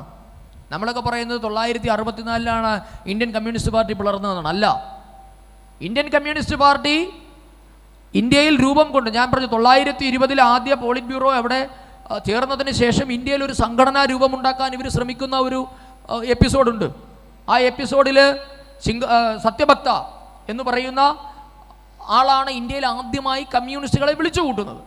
കമ്മ്യൂണിസ്റ്റ് ചിന്താഗതി ഉള്ളവരൊക്കെ ഇഷ്ടംപോലെ ഉണ്ടായിരുന്നു. പക്ഷേ MN സത്യഭക്തയാണ് കാൺപൂരിൽ വെച്ച് ഇന്ത്യയിലെ കമ്മ്യൂണിസ്റ്റുകളെയൊക്കെ ഒന്ന് വിളിച്ചു കൂട്ടാൻ ശ്രമിച്ചു. കേട്ടാൽ വളരെ കൗതുകകരമാണ്. അന്ന് അതിനകത്ത് MN റോയ് ഒന്നും പങ്കെടുത്തിട്ടില്ല, പക്ഷേ ഡാംഗെ അടക്കമുള്ളവർ പങ്കെടുക്കുന്നുണ്ട്. ആ യോഗത്തിൽ അലസിപ്പിരിയാണ് ഉണ്ടായത്. കമ്മ്യൂണിസ്റ്റ് പാർട്ടി പിളർന്നാണ് അവിടെ നിന്ന് പുറത്തു വരുന്നത്. എന്താണെന്നറിയാം കാര്യം, എന്തായിരിക്കണം പാർട്ടിയുടെ പേര്? നമുക്ക് ചിന്തിക്കാൻ പറ്റുമോ? ഇന്ത്യയിൽ രൂപം കൊള്ളുന്ന കമ്മ്യൂണിസ്റ്റ് പാർട്ടിയുടെ പേര് എന്തായിരിക്കണം എന്ന കാര്യത്തെപ്പറ്റി ആദ്യ യോഗത്തിൽ അടിയുണ്ടായി. ഈ നമ്മുടെ മുസാഫർ അഹമ്മദിനെ പോലെ MN സത്യഭക്തയെ പോലെയുള്ള ആൾക്കാർ പറഞ്ഞു, നമ്മളൊരു നാഷണൽ പാർട്ടിയായിട്ട് നിൽക്കണം, അല്ലെങ്കിൽ സോവിയറ്റ് യൂണിയൻ അല്ല നമുക്ക് ചെലവിന് തരുന്നത്. പച്ച മലയാളത്തിൽ പറഞ്ഞാൽ അങ്ങനെയാണ് അവർ പറഞ്ഞത്. നമ്മൾ അവരുടെ ഔദാര്യത്തിൽ കഴിയേണ്ടവരല്ല, സോവിയറ്റ് യൂണിയൻ അല്ല നമുക്ക് ചെലവിന് തരുന്നത്, ഇന്ത്യക്ക് ഒരു സ്വന്തമായി കമ്മ്യൂണിസ്റ്റ് പാർട്ടി ഉണ്ടാകണം, അതുകൊണ്ട് ഇന്ത്യൻ കമ്മ്യൂണിസ്റ്റ് പാർട്ടി എന്ന് പേരിടണം. അപ്പോൾ ഡാങ്കെ അടക്കമുള്ള ആഗോള കമ്മ്യൂണിസ്റ്റുകൾ പറഞ്ഞത്, അങ്ങനെ നമുക്ക് സ്വന്തമായ ഒരു നിലനിൽപ്പൊന്നുമില്ല, നമ്മൾ ആഗോള കമ്മ്യൂണിസത്തിൻ്റെ ഇന്ത്യൻ പതിപ്പ് മാത്രമാണ്, ഇന്ത്യൻ ബ്യൂറോയാണ്, അതുകൊണ്ട് എന്ത് പേരിടണം? കമ്മ്യൂണിസ്റ്റ് പാർട്ടി ഓഫ് ഇന്ത്യ, ഇന്ത്യയുടെ കമ്മ്യൂണിസ്റ്റ് പാർട്ടി, അല്ലാതെ ഇന്ത്യൻ കമ്മ്യൂണിസ്റ്റ് പാർട്ടി അല്ല. ഇന്ത്യൻ കമ്മ്യൂണിസ്റ്റ് പാർട്ടി എന്ന് പറയുന്നതും കമ്മ്യൂണിസ്റ്റ് പാർട്ടി ഓഫ് ഇന്ത്യ എന്ന് പറയുന്നതും തമ്മിൽ അജഗജാന്തരമുണ്ട്. ഇതിൻ്റെ പേരിൽ തർക്കമുണ്ടായി. മുമ്പ് 64-ലെ പോളിറ്റ് ബ്യൂറോ യോഗത്തിൽ നിന്നും ജ്യോതി ബസുവും EMS അടക്കമുള്ളവർ ഇറങ്ങി വന്നു, സുന്ദരയും അടക്കമുള്ളവർ ഇറങ്ങി വന്നു എന്ന് പറയുന്നത് പോലെ MN സത്യഭക്തയെ അടക്കമുള്ളവർ ഇറങ്ങിപ്പോകേണ്ടി വന്നു. അതായത് ആരാണോ യോഗം വിളിച്ചു കൂട്ടിയത് അയാൾക്ക് അവിടെ നിന്ന് ഓടിപ്പോരേണ്ടി വന്നു. എന്നിട്ട് അദ്ദേഹം ഇന്ത്യൻ കമ്മ്യൂണിസ്റ്റ് പാർട്ടി എന്ന പേര് രൂപീകരിച്ച് കുറേ കാലം ഇന്ത്യയിൽ പ്രവർത്തിച്ച ഒരു ചരിത്രം കൂടിയുണ്ട്. അപ്പോൾ ഇതാണ് ഈ നാഷണാലിറ്റി എന്ന് പറയുന്ന സങ്കല്പം. നേഷൻ, കൺട്രി, ഇതിനോട് ഇവർക്കൊന്നും യാതൊരു യോജിപ്പുമില്ല. അതുകൊണ്ടാണ് ആരാണ് നമ്മൾ ഏത് ലൈൻ സ്വീകരിക്കണം? നിങ്ങൾക്കറിയുമോ, ഇവിടെ നിന്ന് നമ്മളുടെ ഡാങ്കെ അടക്കമുള്ളവർ സോവിയറ്റ് യൂണിയനിൽ പോയിട്ടുണ്ട്, ലെനിനെ കാണാൻ പോയി, MN റോയ് പോയി. അപ്പോൾ ലെനിൻ ഇവരോട് പറഞ്ഞൊരു കാര്യമുണ്ട്. ലെനിൻ കമ്മ്യൂണിസ്റ്റ് ആണെങ്കിലും ലെനിൻ പറഞ്ഞു, നിങ്ങൾ ഇന്ത്യൻ സാഹചര്യത്തിനനുസരിച്ച് പ്രവർത്തിക്കുകയാണ് വേണ്ടത്. സമ്മതിച്ചില്ല. MN റോയ് പറഞ്ഞു പറ്റില്ല. MN റോയ് എന്ന് പറഞ്ഞാൽ വലിയ ലെനിൻ അടക്കമുള്ള ആൾക്കാരുടെ സമശീർഷനായിരുന്നു, ബൗദ്ധിക നിലവാരത്തിൽ വലിയ എന്താ പറയുന്നത് പവർഫുൾ പേഴ്സണാലിറ്റി ആയിരുന്നു MN റോയ്. ആ MN റോയ് സമ്മതിച്ചില്ല. അതുകൊണ്ടാണ് ദേശീയത എന്ന് പറയുന്ന സങ്കല്പത്തിന് അവർ പുറംതിരിഞ്ഞു നിന്നു. ഇന്ത്യയുടെ കമ്മ്യൂണിസ്റ്റ് പാർട്ടിയുടെ ലൈൻ എന്തായിരിക്കണം? എന്തിനാണ് കമ്മ്യൂണിസ്റ്റ് പാർട്ടി ഇന്ത്യയിൽ പിളർന്നത്? ചൈനീസ് ലൈൻ വേണോ, സോവിയറ്റ് ലൈൻ വേണോ? ഇതേ ഉള്ളൂ, സിമ്പിൾ. ഒറ്റ ചോദ്യമേ ഉള്ളൂ. നമ്മളെ ഏത് പാർട്ടിയുടെ ലൈൻ സ്വീകരിക്കണം? അതിനകത്ത് ഒത്തിരി ഘടകങ്ങൾ വരുന്നുണ്ട്. ആറ്റം ബോംബിൻ്റെ കണ്ടുപിടുത്തമൊക്കെ കമ്മ്യൂണിസ്റ്റ് പാർട്ടിയുടെ ഈ ഒരു വിഭജനവുമായി ബന്ധപ്പെട്ടൊക്കെ വരുന്നുണ്ട്. കാര്യം ആറ്റം ബോംബ് കണ്ടുപിടിച്ച സമയത്ത് സോവിയറ്റ് റഷ്യ അതിനെ പുകഴ്ത്തി, ചൈന ഇകഴ്ത്തി. ചൈന പറഞ്ഞു അങ്ങനെ മെക്കാനിക്കലായിട്ടുള്ള കാര്യങ്ങൾക്കല്ല പ്രാധാന്യം, ഇപ്പോഴും മനുഷ്യവിഭവത്തിനാണ് പ്രാധാന്യം എന്ന് പറഞ്ഞാൽ ചൈനീസ് ലൈനും കമ്മ്യൂണിസ്റ്റ് ലൈനും തമ്മിൽ അടിയുണ്ടാകുന്നതൊക്കെ ചരിത്രമുണ്ട്, നിങ്ങൾ പഠിച്ചാൽ മനസ്സിലാകും. അങ്ങനെ വന്നിട്ട് ഇന്ത്യയിലെ ഒരു വിഭാഗം കമ്മ്യൂണിസ്റ്റുകൾ പറഞ്ഞു, ഞങ്ങൾക്ക് ചൈനയുടെ ലൈനാണ് വേണ്ടത്, മാവോയുടെ ലൈൻ. ഒരു കൂട്ടം ആൾക്കാർക്ക് സോവിയറ്റ് ലൈൻ മതിയായിരുന്നു. ആ സോവിയറ്റ് ലൈനിനെ അംഗീകരിക്കാത്തവരാണ് കമ്മ്യൂണിസ്റ്റ് പാർട്ടി ഓഫ് ഇന്ത്യ മാർക്സിസ്റ്റായിട്ട് മാറിയത്. ചൈനയെ അംഗീകരിക്കും, മധുരമനോജ്ഞ ചൈന, ചങ്കിലെ ചൈന എന്നൊക്കെ പറഞ്ഞ് ഇന്നും അതുകൊണ്ടാണ് അവരുടെ പുകഴ്ത്തൽ വരുന്നത്. CPI-ക്കാർ അന്നും സോവിയറ്റ് യൂണിയനോടൊപ്പം ചേർന്ന് നിൽക്കാൻ തീരുമാനിച്ചു. അതുകൊണ്ടാണ് നിങ്ങൾക്ക് ആ ചരിത്രധാര പരിശോധിച്ചാൽ മനസ്സിലാകും, അടിയന്തരാവസ്ഥ കാലഘട്ടത്തിൽ പോലും കോൺഗ്രസിനെ പിന്തുണയ്ക്കാൻ CPI തയ്യാറായത് കോൺഗ്രസിൻ്റെയും CPI-യുടെയും ആ സോവിയറ്റ് യൂണിയൻ ബന്ധം കൊണ്ടാണ്. അതിനുശേഷം ഭാരതം നിരവധി യുദ്ധങ്ങൾ അഭിമുഖീകരിച്ചിട്ടുണ്ട്. ഈ യുദ്ധങ്ങളുടെ ഓരോ ഘട്ടത്തിലും കമ്മ്യൂണിസ്റ്റുകാരെ പിടിച്ച് ജയിലിടേണ്ട ഒരു ബാധ്യതയിലേക്ക്, കാരണം അവരെ കൂടെ ജയിലിൽ നിറച്ച് അവർക്ക് സ്റ്റേറ്റിൻ്റെ ഫുഡ് കൊടുക്കേണ്ട ഒരു ജോലിയിലേക്ക് ഭാരതം വന്നിട്ടുണ്ട്. അപ്പോൾ ഓരോ യുദ്ധ സമയത്തും ഈ പാർട്ടിയുടെ നിലപാട്, പാർട്ടി എങ്ങനെയാണ് ഈ രാജ്യത്തെ പിന്നിൽ നിന്ന് കുത്തിയത് എന്ന് ഒന്ന് വിശദീകരിക്കും. അപ്പോൾ ഈ എന്താ പറയുന്നത്, യുദ്ധസമയത്ത് നമുക്കറിയാം ചൈനയായിട്ട് ഒരു യുദ്ധമാണ് നമ്മൾ നടത്തിയത്. ചൈനയുമായിട്ടുള്ള യുദ്ധ കാലഘട്ടത്തിലും ഇന്ത്യൻ കമ്മ്യൂണിസ്റ്റുകൾക്ക് അവിടെയും അഭിപ്രായ വ്യത്യാസമുണ്ടായിരുന്നു. കാര്യം ചൈന നമ്മളെ ഒരിക്കലും ആക്രമിക്കില്ല എന്ന് പറഞ്ഞിട്ട് വേറൊരു കാര്യം കൂടെ ഞാൻ നിങ്ങളുടെ അടുത്ത് പറഞ്ഞുതരാം. അതായത് അജയ് ഘോഷ്, അന്ന് ഇന്ത്യയിലെ ജീവിച്ചിരുന്ന കമ്മ്യൂണിസ്റ്റ് പാർട്ടിയുടെ അവിഭക്ത കമ്മ്യൂണിസ്റ്റ് പാർട്ടിയുടെ സെക്രട്ടറി ആയിരുന്നു അജയ് ഘോഷ്. അജയ് ഘോഷിനെ സോവിയറ്റ് യൂണിയനും ചൈനയും ഒരുപോലെ അംഗീകരിച്ചിരുന്ന നേതാവായിരുന്നു അജയ് ഘോഷ്. പക്ഷേ അജയ് ഘോഷിന് ഇതിൻ്റെ രണ്ടിനെയും കൊണ്ട് സമന്വയിപ്പിക്കാൻ പറ്റാതെ അദ്ദേഹത്തിൻ്റെ അവസാന കാലഘട്ടത്തിൽ വളരെ നിരാശനായി പോയ ഒരു ചരിത്രമൊക്കെയുണ്ട്. ആ മധുരയിലെ 3-ാം പാർട്ടി കോൺഗ്രസിൻ്റെ കാലഘട്ടത്തിലാണ്. ഈ കോൺഗ്രസിനെ തകർക്കുക, ഈ കോൺഗ്രസിനെ തകർക്കാൻ എന്താണ് വേണ്ടത്? ആരോടൊപ്പം ചേരണം? അപ്പോൾ യുദ്ധസമയത്ത് ചൈന വരുന്നു, അപ്പോൾ നമുക്ക് ചൈനയോടൊപ്പം ചേർന്ന് നിൽക്കാം. കാരണം അന്നത്തെ അവിടുത്തെ ചൈനീസ് ഭരണാധികാരിയുടെ അതായത് മാവോ അടക്കമുള്ള ആൾക്കാരുടെ ഒരു ലൈൻ എന്നുള്ള അതായത് ഈ നമ്മുടെ അജയ് ഘോഷ് ചൈനയിൽ പോയിട്ട് ദെങ്സിയാവോ പിങ്ങിനെയും മാവോ സേത്തുങ്ങിനെയും കാണുന്ന ഒരു സംഭവമുണ്ട്. അവിടെ ചെന്നിട്ട് അദ്ദേഹം പറയുന്നത്, അന്നത്തെ അജയ് ഘോഷിൻ്റെ ലൈൻ എന്നുള്ളത് സോവിയറ്റ് യൂണിയനും ചൈനയും ഇന്ത്യയും അടങ്ങുന്ന ഒരു കമ്മ്യൂണിസ്റ്റ് ചേരി ഉണ്ടാക്കുക എന്നുള്ളതായിരുന്നു അജയ് ഘോഷിൻ്റെ താല്പര്യം. അപ്പോൾ അദ്ദേഹത്തോട് മാവോ സേത്തുങ് പറഞ്ഞു, ഇന്ത്യയുമായി ഞങ്ങൾക്കുള്ള ഇന്ത്യൻ വിപ്ലവത്തിൻ്റെ പാത, അല്ലെങ്കിൽ ഇന്ത്യയിൽ നാം നടപ്പാക്കാൻ ഉദ്ദേശിക്കുന്ന വിപ്ലവത്തിൻ്റെ പാത ടിബറ്റിൽ നിന്ന് നേപ്പാൾ വഴി ഇന്ത്യയിലേക്ക്. നിങ്ങൾ ഇന്നും ശ്രദ്ധിച്ചാൽ അറിയാം, ആ കോറിഡോർ ഇന്നും ഉണ്ട്, ആ റെഡ് കോറിഡോർ. ഒരുപക്ഷെ ഇന്ത്യയിലെ ഏറ്റവും വലിയ മാവോയിസ്റ്റ് കോറിഡോർ എന്നറിയപ്പെടുന്നത് ഈ ഒരു കോറിഡോറാണ്. അതൊരു ചൈനീസ് പ്ലോട്ടായിരുന്നു. ഇത് അന്നും ഉണ്ടായിരുന്നു. ചൈന പറഞ്ഞ കാര്യമാണ്, ടിബറ്റിൽ നിന്ന് നേപ്പാൾ വഴി ഇന്ത്യയിലേക്ക് ഒരു റെഡ് കോറിഡോർ. അതുകൊണ്ടാണ് കൊൽക്കത്തയിൽ നമ്മളുടെ കനു സന്യാലിൻ്റെ നേതൃത്വത്തിൽ ഒരു വിപ്ലവം ഉണ്ടായ സമയത്ത് നക്സൽബാരിയിൽ കമ്മ്യൂണിസ്റ്റ് കൊൽക്കത്തയിലെ നക്സൽബാരി എന്ന് പറയുന്ന വില്ലേജിൽ നിന്നും ഒരു അപ്രൈസിംഗ് ഉണ്ടായ സമയത്ത് വസന്തത്തിൻ്റെ ഇടിമുഴക്കമെന്നാണ് പീപ്പിൾസ് ഡെയിലി എന്നെ വിശേഷിപ്പിച്ചത്. അത് ചൈനീസ് സ്പോൺസേഡ് ആയിരുന്നു. അപ്പോൾ ചൈനയോട് ഇവർ വളരെ ആഭിമുഖ്യം ഇന്ത്യയിലെ കമ്മ്യൂണിസ്റ്റ് പാർട്ടി, അതായത് CPIM പുലർത്തി. അതുകൊണ്ടാണ് ഈ VS അച്യുതാനന്ദൻ നിങ്ങളൊക്കെ കേട്ടിട്ടുള്ളതാണ്, ചൈനീസ് യുദ്ധസമയത്ത് ഇന്ത്യൻ ഭടന്മാർക്ക് രക്തം ദാനം ചെയ്തതിൻ്റെ പേരിൽ VS അച്യുതാനന്ദനെ സെക്രട്ടേറിയറ്റിൽ നിന്ന് തരം താഴ്ത്തിയ സംഭവമൊക്കെ ഉണ്ടായിട്ടുണ്ട്. പിന്നീട് പാർട്ടി അത് നിഷേധിച്ചു, VS നിഷേധിക്കുകയൊക്കെ ചെയ്തു. പക്ഷേ ഇന്നും നിങ്ങൾ ശ്രദ്ധിച്ചു നോക്കൂ, എന്താ കോടിയേരി ബാലകൃഷ്ണൻ 2 വർഷം മുമ്പ് പറഞ്ഞത്? ഇന്ത്യയും അമേരിക്കയും അടങ്ങുന്ന ചേരി ചൈനയെ വളഞ്ഞിട്ട് ആക്രമിക്കുകയാണെന്നാണ് കോടിയേരി ബാലകൃഷ്ണൻ്റെ ആശങ്ക, അല്ലേ? ചൈനയുമായി യുദ്ധമുണ്ടായ സമയത്ത് EMSൻ്റെ വളരെ പ്രശസ്തമായ ഒരു ഡയലോഗുണ്ട്, ഇന്ത്യ ഇന്ത്യയുടേതെന്നും ചൈന ചൈനയുടേതെന്നും പറയുന്ന ഭാഗങ്ങളിലാണ് ഇപ്പോൾ പ്രശ്നം നടക്കുന്നത്. അവിടേക്ക് കടന്നു വരുന്ന ഡാങ്കെ ശ്രദ്ധിക്കണം. SA ഡാങ്കെ എന്ന് പറയുന്ന ശ്രീപദ് അമൃത ഡാങ്കെ പരസ്യമായി വാർത്താ സമ്മേളനത്തിൽ EMSനെ തള്ളിപ്പറഞ്ഞു. ഇതൊന്നും കമ്മ്യൂണിസ്റ്റ് പാർട്ടി പുറത്തു പറയില്ല. ഡാങ്കെ അതിനെതിരായിരുന്നു. ഡാങ്കെ അല്പം കൂടി നാഷണലിസ്റ്റ് പാർട്ടി വേണമെന്ന് പറഞ്ഞ ആളായിരുന്നു. ഡാങ്കെ EMSനെ പരസ്യമായി തള്ളിപ്പറഞ്ഞു. ഡാങ്കയും EMSും തമ്മിൽ വലിയ അഭിപ്രായ വ്യത്യാസങ്ങൾ ഉണ്ടായി.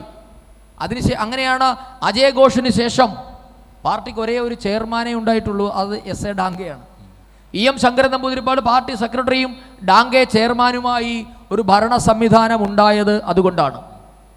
വെളിയിലൊക്കെ പാർട്ടിക്ക് ചെയർമാനുണ്ട്, പക്ഷേ ഇന്ത്യയിലെ കമ്മ്യൂണിസ്റ്റ് പാർട്ടിക്ക് ഒരു ചെയർമാനേ ഉണ്ടായിട്ടുള്ളൂ, അത് SA ഡാങ്കെ ആയിരുന്നു. അന്ന് പക്ഷേ പാർട്ടി ജനറൽ സെക്രട്ടറി EMS ആയിരുന്നു. അന്ന് EMS പറഞ്ഞത് ഡമ്മി ചെയർമാൻ എന്നാണ് ഡാങ്കയെ വിശേഷിപ്പിച്ചത്. അപ്പോൾ പിന്നീട് ഡാങ്കെ ഈ പാർട്ടിയെ തള്ളിപ്പറഞ്ഞിട്ട് സോവിയറ്റ് യൂണിയനിലൊക്കെ പോകുന്ന ഒത്തിരി കഥകളൊക്കെ ഉണ്ട്. അപ്പോൾ ഞാൻ പറഞ്ഞത്, അന്നും ഇന്ത്യൻ കമ്മ്യൂണിസ്റ്റ് പാർട്ടികൾക്ക് ചൈനയോടായിരുന്നു താല്പര്യം. അതുകൊണ്ടാണ് EMSൻ്റെ വിഖ്യാതമായ ആ ഒരു കുപ്രസിദ്ധമായ ഡയലോഗ് വന്നതും പിന്നീട് കോടിയേരി ബാലകൃഷ്ണൻ അടക്കമുള്ളവർ ഇപ്പോഴും സംസാരിക്കുന്നതും ചിന്താ ജെറോമിനെ പോലെയുള്ള വൈറ്റിപ്പഴപ്പ് രാഷ്ട്രീയക്കാരും അത്തരത്തിലുള്ള കാര്യങ്ങൾ എക്കോ ചെയ്യുന്നതിൻ്റെയും ഒക്കെ കാരണം മുൻപ് പറഞ്ഞ ഇവരുടെ ആശയപരമായി ഇവർക്ക് ഇന്നും ഒരു ക്ലാരിറ്റി വന്നിട്ടില്ല. എവിടെയാണ് ഞങ്ങളുടെ സ്ഥാനം, എന്തായിരിക്കണം ഇന്ത്യൻ രാഷ്ട്രീയത്തിൽ ഞങ്ങളുടെ സ്പേസ്, എവിടെയാണ് ഞങ്ങൾ ഫൂട്ട് ചെയ്യേണ്ടത് എന്ന കാര്യത്തിൽ ഇന്ത്യൻ കമ്മ്യൂണിസ്റ്റുകൾക്ക് ഇന്നും വലിയൊരു ആശയക്കുഴപ്പമുണ്ടായിരുന്നു. ആ ആശയക്കുഴപ്പമാണ് ഇവർ പല രീതിയിൽ, നമ്മൾ പറയത്തില്ലേ ഫ്രസ്ട്രേഷൻ പല രീതിയിൽ തീർക്കുമെന്ന് പറഞ്ഞതുപോലെ പല പല പല ഇൻസിഡൻസായി പുറത്തു വന്നത്. അത് നമ്മളുടെ ദേശീയ മാനബിന്ദുക്കളെ അപഹസിക്കുന്ന കാര്യത്തിലായാലും ദേശീയ നേതൃത്വത്തെ ഇകഴ്ത്തുന്ന കാര്യത്തിലായാലും ഭാരതമെന്ന് പറയുന്ന സങ്കല്പത്തെ അംഗീകരിക്കാതിരിക്കുമ്പോഴായാലും യുദ്ധസമയത്തെ നിലപാടിൻ്റെ കാര്യത്തിലായാലും എന്നും എല്ലായ്പ്പോഴും ഈ ഇന്ത്യൻ കമ്മ്യൂണിസ്റ്റ് പാർട്ടി ഭാരതത്തെയും ദേശീയതയും തള്ളിപ്പറയുകയും ചതിക്കുകയുമാണ് ചെയ്തിട്ടുള്ളത്. പക്ഷേ അതിൻ്റെ ഒരു കൗതുകകരമായ കാര്യമെന്നുള്ളത് ഈ നിലപാടുകളൊക്കെ തെറ്റായിരുന്നു എന്നവർ വീണ്ടും റിപ്പൻറ്റ് ചെയ്യുകയും ചെയ്തിട്ടുണ്ട്. നമ്മുടെ സമയം ഏതാണ്ട് കഴിയാറായി. ഈ സംഭവങ്ങൾ, ഈ പറഞ്ഞ സംഭവങ്ങൾക്കൊക്കെ ശേഷം സിന്ധു നദിയിലൂടെ വെള്ളം ഒരുപാട് ഒഴുകിപ്പോയി. ഇപ്പോൾ ഏറ്റവും ലേറ്റസ്റ്റ് ആയിട്ടുള്ള സംഭവവികാസങ്ങൾ കൂടി ഒന്ന് പറഞ്ഞുകൊണ്ട് നമുക്ക് ഈ സെഷൻ വൈൻഡപ്പ് ചെയ്യാമെന്ന് വിചാരിക്കുന്നു. അപ്പോൾ ഈ അടുത്ത സമയത്ത് CAA വിരുദ്ധ സമരം ഉണ്ടാവുകയും അല്ലെങ്കിൽ ആർട്ടിക്കിൾ 370 നീക്കം ചെയ്ത് ഇന്ത്യയുടെ യഥാർത്ഥ യൂണിഫിക്കേഷൻ നടക്കുകയും ഒക്കെ ചെയ്ത സാഹചര്യത്തിൽ കമ്മ്യൂണിസ്റ്റ് പാർട്ടി എടുത്ത നിലപാടുകളും അതിനെക്കുറിച്ച് ഒന്ന് വിശദീകരിച്ചുകൊണ്ട് നമുക്ക് ഈ സെഷൻ്റെ അവസാനത്തിലേക്ക് കിടക്കാമെന്ന് വിചാരിക്കുന്നു. അത് എനിക്ക് തോന്നുന്നു ആനുകാലിക സംഭവവികാസങ്ങളായതുകൊണ്ട് എല്ലാവരും അതിനെപ്പറ്റി അവെയറാണ് എന്ന് വളരെ ഡീറ്റെയിൽ ആയിട്ട് പറയേണ്ട ആവശ്യമില്ല. പക്ഷേ CAA വന്ന സമയത്തും എനിക്കൊന്ന് CAA ഒന്ന് മാറ്റി നിർത്തിയിട്ട് നമുക്ക് 370 വകുപ്പിനെ പറ്റി ശ്രദ്ധിച്ചാൽ മതി. അതല്ലെങ്കിൽ അല്പം കൂടി ഏറ്റവും ലളിതമായി എങ്ങനെയാണ് കമ്മ്യൂണിസ്റ്റ് പാർട്ടിയുടെ നയം രൂപീകരിക്കപ്പെടുന്നതെന്ന് അറിയണമെങ്കിൽ വിവാഹപ്രായം ഉയർത്തിയ തീരുമാനത്തെ മാത്രം നിങ്ങൾ എങ്ങനെയാണ് കമ്മ്യൂണിസ്റ്റ് പാർട്ടി അതിനോട് പ്രതികരിച്ചത് എന്ന് നോക്കിയാൽ മതി. ബാക്കിയൊക്കെ വിട്ടോട്ടെ, നമുക്ക് 370 വകുപ്പാണെങ്കിലും CAA ആണെങ്കിലും മുത്തലാഖ് വിഷയമാണെങ്കിലും അതിലൊക്കെ അല്പം വേണമെങ്കിൽ ഒരു പൊളിറ്റിക്സ് ആരോപിക്കാം. പക്ഷെ നിങ്ങൾ നോക്കൂ, ഒരു സ്ത്രീയുടെ ഇൻറ്റഗ്രിറ്റിയുമായി, അവരുടെ ഐഡൻറ്റിറ്റിയുമായി, അവരുടെ വികാസവുമായി, അവരുടെ സ്വാതന്ത്ര്യവുമായി, നമ്മൾ പറയത്തില്ല ഏറ്റവും കൂടുതൽ സ്വത്വബോധത്തെപ്പറ്റി പലപ്പോഴും സംസാരിക്കുന്നത് കമ്മ്യൂണിസ്റ്റുകളാണ്. ഒരു സ്ത്രീയുടെ സ്വത്വവുമായി ഏറ്റവും അടുത്ത് ബന്ധപ്പെട്ടിരിക്കുന്ന ഒരു കാര്യമാണ് വിവാഹം. അപ്പോൾ പെൺകുട്ടി 18-ാം വയസ്സിൽ വിവാഹം കഴിക്കാൻ നിർബന്ധിക്കപ്പെടുന്നു. അത് വേണ്ട, അല്പം കൂടി പക്വത എത്തിയിട്ട് അവൾക്ക് സ്വന്തം കാലിൽ നിൽക്കാൻ പ്രാപ്തിയുള്ളപ്പോൾ, ഒരു ജോലി കിട്ടിയതിന് ശേഷം, ഒരു വരുമാനം കിട്ടിയതിന് ശേഷം വിവാഹം കഴിച്ചാൽ മതി എന്ന് പെൺകുട്ടിക്ക് നിയമപരമായ ഒരു അവകാശം കൊടുത്തു. 18 വേണ്ട, 21 മതി എന്ന് കേന്ദ്ര സർക്കാർ തീരുമാനിച്ചു. ഇതിലെന്ത് രാഷ്ട്രീയമാണുള്ളത്? ഇതിലെന്ത് സ്ത്രീവിരുദ്ധതയാണുള്ളത്? എല്ലാ സ്ത്രീകളും ജാതി മത വർഗ വർണ്ണ രാഷ്ട്രീയ ഭേദമന്യേ എല്ലാവരും സ്വീകരിച്ചു.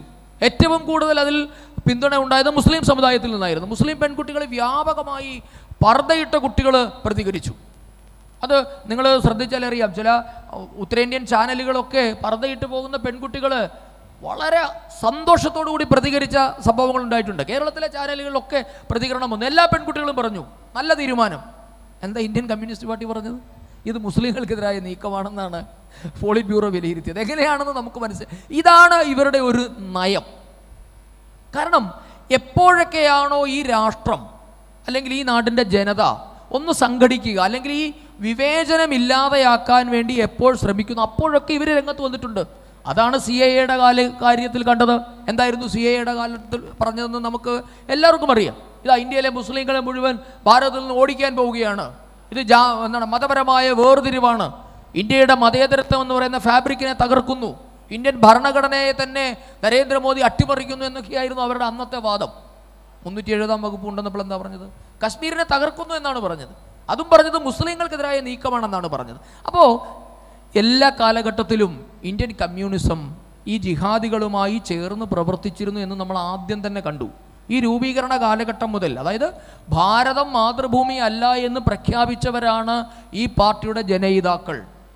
ഈ പാർട്ടിക്ക് ബീജാവാപം ചെയ്തത് ഇന്ത്യ മാതൃഭൂമി അല്ല എന്ന് പ്രഖ്യാപിച്ച ഫെനാറ്റിക് ആയിട്ടുള്ള, ഈ ഫെനാറ്റിക് എന്നുള്ള പ്രയോഗം MN റോയുടെ പ്രയോഗമാണ്. പാർട്ടി സ്ഥാപകനായ MN റോയ് പറയുന്നു ഫെനാറ്റിക് ആയിട്ടുള്ള ചെറുപ്പക്കാരാണ് ഇന്ത്യൻ കമ്മ്യൂണിസ്റ്റ് പാർട്ടി രൂപീകരിക്കാൻ മുൻപോട്ടേക്ക് വന്നത് എന്ന്. അപ്പോൾ 10 ഗുണം 10 ഗുണം, അതിനപ്പുറത്തേക്ക് നമുക്കൊന്നും പറയാനില്ല. വളരെ നന്ദി സന്ദീപ് ജി.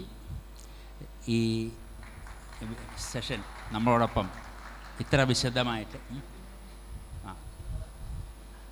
അപ്പോൾ അടുത്തത് ചോദ്യോത്തര വേളയാണ്. സന്ദീപ് ജിയുടെ അടുത്ത് ചോദ്യങ്ങൾ ചോദിക്കാനുണ്ടെങ്കിൽ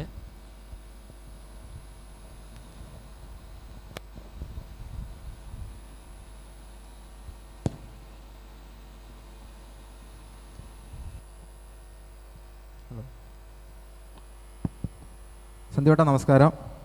2 സംശയങ്ങളാണ് ഉള്ളത്. ആദ്യത്തത്, സന്ധ്യവട്ടം നമ്മുടെ സ്വാതന്ത്ര്യ ചരിത്രത്തിൽ കമ്മ്യൂണിസ്റ്റ് പാർട്ടി എങ്ങനെയാണ് നമ്മുടെ രാജ്യത്തിനെതിരെ പ്രവർത്തിച്ചെന്ന് സന്ധ്യവട്ടം പറഞ്ഞു. പക്ഷേ അതിലൊരു സംശയം വരുന്നത് എന്താണെന്ന് വെച്ചാൽ, എന്തുകൊണ്ടാണ് സ്വാതന്ത്ര്യ അനന്തരം നമ്മുടെ നാട് അല്ലെ നമ്മുടെ നേതാക്കന്മാർ ഈ കമ്മ്യൂണിസ്റ്റ് പാർട്ടിയെ ഈ ഒരു ഇത് വെച്ചിട്ട് നിരോധിക്കാൻ തയ്യാറാവാതിരുന്നത്? നമ്മുടെ ദേശീയ നേതാക്കൾ പോലും അങ്ങനെ ഒരു ആവശ്യം എന്തുകൊണ്ടാണ് ഉന്നയിക്കാതിരുന്നതെന്നൊരു സംശയമുണ്ട്.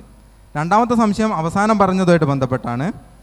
അപ്പം നമ്മുടെ മാർക്സ് പോലും നമ്മുടെ സനാതന ധർമ്മത്തിനെ എതിർത്ത് പറഞ്ഞിട്ടില്ല, പറഞ്ഞത് മുഴുവൻ സെമറ്റിക് മതങ്ങൾക്കെതിരെയാണ്. പക്ഷേ ഇന്നത്തെ ഒരു കാലത്ത് കമ്മ്യൂണിസ്റ്റ് പാർട്ടി ഏറ്റവും കൂടുതൽ അടുക്കുന്നതും എതിർക്കാതിരിക്കുകയും ചെയ്യുന്നത് അതേ സെമറ്റിക് മതങ്ങളെയാണ്, മറിച്ച് എതിർക്കുന്നത് നമ്മുടെ സനാതന ധർമ്മത്തിനെയാണ്. എന്തുകൊണ്ടാണ് അങ്ങനെ ഒരു സാഹചര്യം വന്നത് കൂടി ഒന്ന് വിശദീകരിച്ചാൽ നല്ലതായിരുന്നു.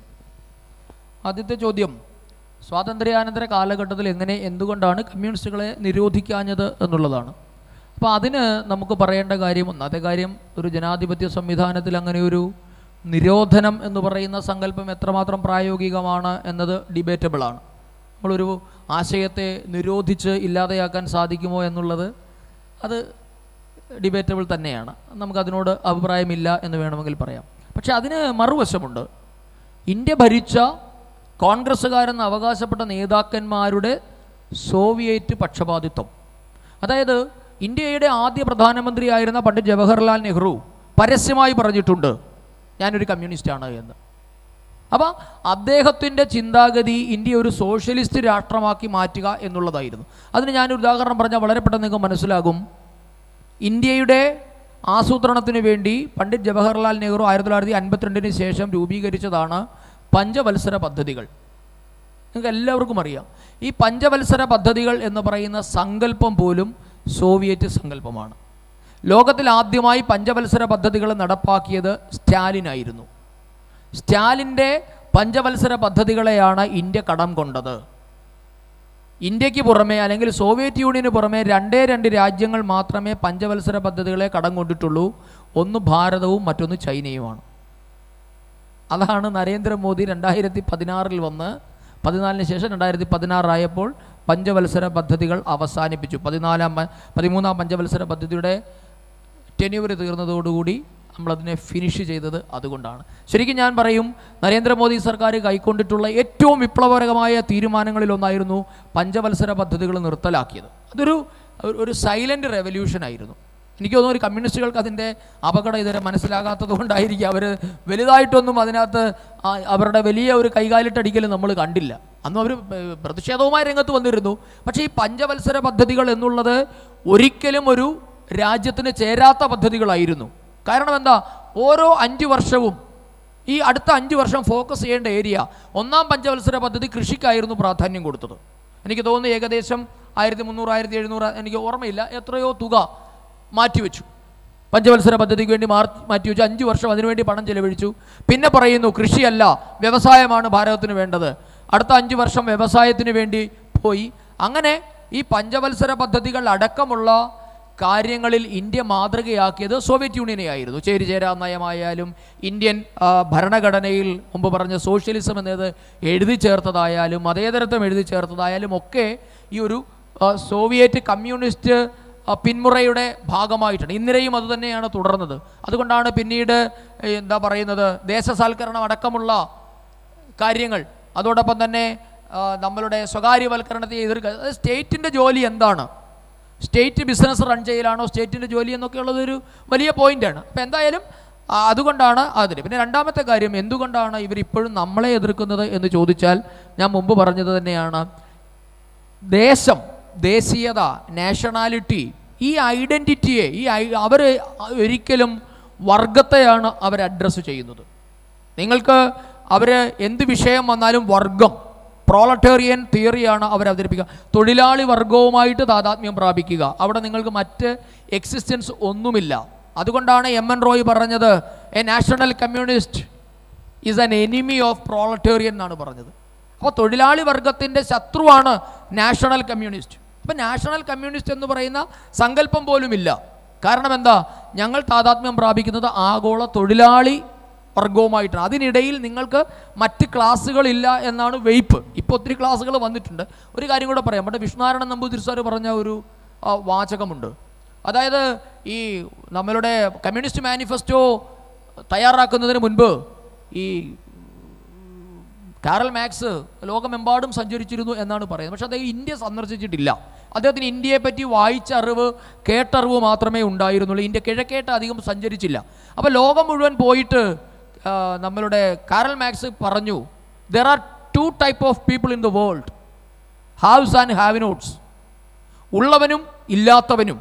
ഇങ്ങനെ മാത്രം ക്ലാസ്സിനെ കമ്മ്യൂണിസ്റ്റ് പാർട്ടിക്ക് കാണാൻ പറ്റുള്ളൂ, അല്ലെങ്കിൽ കാറൽ മാക്സിന് കാണാൻ പറ്റിയിട്ട് ഉള്ളവനെന്നും ഇല്ലാത്തവനുമെന്നും ആ വേർതിരിവിൻ്റെ അടിസ്ഥാനത്തിലാണ് കമ്മ്യൂണിസം ഉണ്ടായിട്ടുള്ളത്.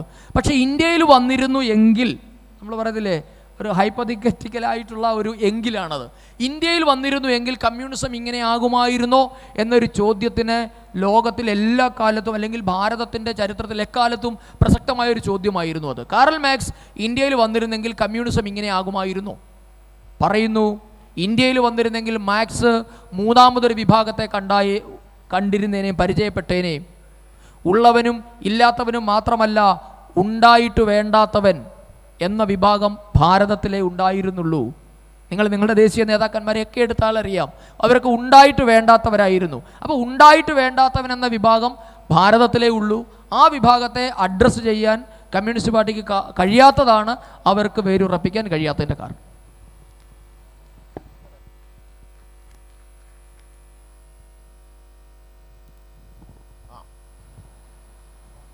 Hello. What you are saying is absolutely right. I can understand Malayalam, but I cannot speak back. Planning Commission was the biggest misnomer created in the country. It is not a constitutional body. It is by a non-statutory resolution of 1951. And that structure became so big till 2014. It was a status quoist institution. It was only sharing the shortages among the states, the National Development Council, etc. Resource generation, skill development, etc. were not generally covered under that. And even under a 5-year plan, in the intervening period, if the government changes and becomes a non-Congress government, the plan will be derailed and the annual plans will be cut. These are all realities. You can verify it. 2014, it changed into National Institution for Transformation of India, Niti Ayog. There now the wealth creation, then the skill development, Kushal Bharat, Kaushal Bharat, are certain new initiatives, and that is what, and also the wealth sharing, the created wealth sharing through the GST means and all have happened. This is the marked change in the structural reforms. Absolutely. And that is what is not digestible to the people. So the GST also, yesterday Honorable Prime Minister made a remark, because firing from the Prime Minister's shoulder, they are aggrandizing all sorts of wealth through their state exchange on the petrol issue. But that is not being really articulated either by the media, which have been eating out of congressmen's hands for almost 70 years. Exceptions are there. Or the cabal, the Lutyens Delhi cabal, they are still not appreciating, highlighting that. So this economic mess we are in, till 1991 there was absolutely simply shortages which was shared between that. And they are also lopsided, because the government also reserved the right to decide where the plants will be set up, and it will be set up only in the industry minister's constituency. Okay, sir. So these are all realities which have happened. I have been witness to it. Thank you very sir. much. It was anyhow a particularly very nice point. I just wanted to add on to what you are saying. Thank you. Thank you, sir.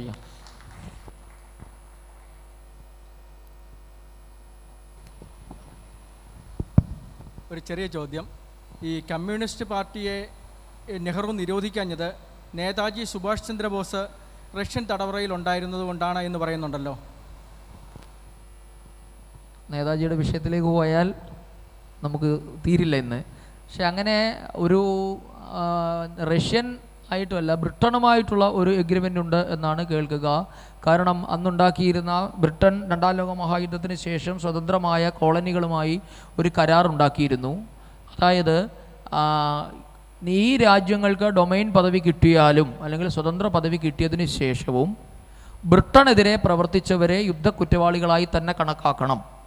ആരൊക്കെയായിരുന്നോ ബ്രിട്ടീഷുകാർക്കെതിരെ before independence പ്രവർത്തിച്ചിരുന്നത്, അവരിപ്പോൾ absconding ആയിട്ടോ തടവറയിലോ ആണ് എങ്കിൽ അവരെ ഈ രാജ്യത്തിനെതിരെ, അതായത് ബ്രിട്ടനെതിരായിട്ടുള്ള യുദ്ധക്കുറ്റം എന്നുള്ളത് ഇന്ത്യക്കെതിരായ യുദ്ധക്കുറ്റമായി തന്നെ പരിഗണിച്ച് ട്രീറ്റ് ചെയ്യണമെന്നൊരു എഗ്രിമെൻ്റ് ഉണ്ടായിരുന്നു എന്നാണ് കേട്ടിട്ടുള്ളത്. പക്ഷെ അത് ഈ പറഞ്ഞതുപോലെ അതൊരു വലിയൊരു മിസ്റ്ററിയായിട്ടൊന്ന് നിൽക്കുന്നു. പക്ഷേ നമുക്കറിയാം 3 കമ്മീഷനുകളാണ് നേതാജിയുടെ തിരോധാനവുമായി ബന്ധപ്പെട്ടുണ്ടായത്. 3-ൽ 2 നേതാജി കൊല്ലപ്പെട്ടു എന്ന് പറഞ്ഞപ്പോൾ ഒരു കമ്മീഷൻ മാത്രമാണ് നേതാജി കൊല്ലപ്പെട്ടിട്ടില്ല എന്ന് പറഞ്ഞത്. അപ്പോൾ അതിൻ്റെ ഭാഗമായി മാത്രമല്ല, ഈ സോവിയറ്റ് യൂണിയനുമായിട്ടുള്ള ട്രീറ്റിയുടെ ഭാഗമായിട്ടല്ല ബ്രിട്ടീഷ് ഈ കമ്മ്യൂണിസ്റ്റ് പാർട്ടിയെ നിയന്ത്രിക്കാഞ്ഞത്. കാര്യം കമ്മ്യൂണിസ്റ്റ് പാർട്ടികളെ ഇവിടെ വേണം, കമ്മ്യൂണിസത്തിലേക്കാണ് ഈ രാജ്യത്തെ കൊണ്ടുപോകേണ്ടത് എന്ന നയമായിരുന്നു നെഹ്റുവിൻ്റേത്. അതാണ് ഞാൻ പറഞ്ഞത്. അല്ലാതെ ഈ എഗ്രിമെൻ്റ് കൊണ്ടല്ല. കമ്മ്യൂണിസ്റ്റുകാരനായിരുന്നു, ഞാൻ സ്വയം കമ്മ്യൂണിസ്റ്റുകാരനാണെന്ന് നെഹ്റു തന്നെ സമ്മതിച്ചിട്ടുണ്ട്. അദ്ദേഹം അഡോപ്റ്റ് ചെയ്യാൻ ഉദ്ദേശിക്കുന്നത് സോവിയറ്റ് മാതൃകയായിരുന്നു താനും. അതുകൊണ്ടാണ് കമ്മ്യൂണിസ്റ്റ് പാർട്ടികളെ നിരോധിക്കാഞ്ഞത് എന്ന് മാത്രമല്ല, KGBയുടെ സാന്നിധ്യം ഇന്ത്യയുടെ എല്ലാ തുറകളിലും ഉണ്ടായിരുന്നു എന്നുള്ളത് പിന്നീട് മിത്രോക്കിയൻ ആർക്കൈവ്സ് അടക്കമുള്ള വിവരങ്ങളിൽ കൂടി, വിക്കിലീക്സ് അടക്കമുള്ള വിവരങ്ങളിൽ കൂടി പുറത്തു വന്നിട്ടുണ്ട്. ഇന്ത്യയുടെ നിർണായകമായ എല്ലാ മേഖലകളിലും KGBയുടെ സാന്നിധ്യമുണ്ടായിരുന്നു. ഇന്ദിരാഗാന്ധിയുടെ കിച്ചൺ ക്യാബിനറ്റിനെ നിയന്ത്രിച്ചിരുന്നത് പോലും KGB ആയിരുന്നു എന്ന വെളിപ്പെടുത്തലുകളും ഉണ്ടായിട്ടുണ്ട്. അപ്പോൾ അതുകൊണ്ട് സോവിയറ്റ് യൂണിയനുമായിട്ട് ഇന്ത്യക്ക് വലിയ എന്ന് പറഞ്ഞാൽ ഡീപ്പ് റൂട്ടഡ് ആയിട്ടുള്ള ബന്ധമാണ് ഉണ്ടായിരുന്നത്. അത് നെഹ്റു പിന്തുടർന്ന് വന്ന സോഷ്യലിസ്റ്റ് ചേരിയുടെ അല്ലെങ്കിൽ സോഷ്യലിസ്റ്റ് ശൈലിയുടെ പിൻപറ്റിയാണ് എന്ന് മാത്രമേ ഉള്ളൂ.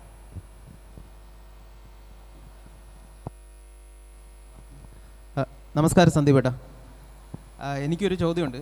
ചേട്ടൻ നേരത്തെ പറഞ്ഞു ഉള്ളവനും ഇല്ലാത്തവനും, അതായത് ഉണ്ടായിട്ട് വേണ്ടാന്ന് വെച്ചവനെന്ന് പറഞ്ഞു മൂന്നാമതൊരു വിഭാഗം കാർൽ മാർക്സ് ഇന്ത്യയിൽ വന്നിരുന്നെങ്കിൽ ഉണ്ടാകുമായിരുന്നു എന്ന് പറഞ്ഞു.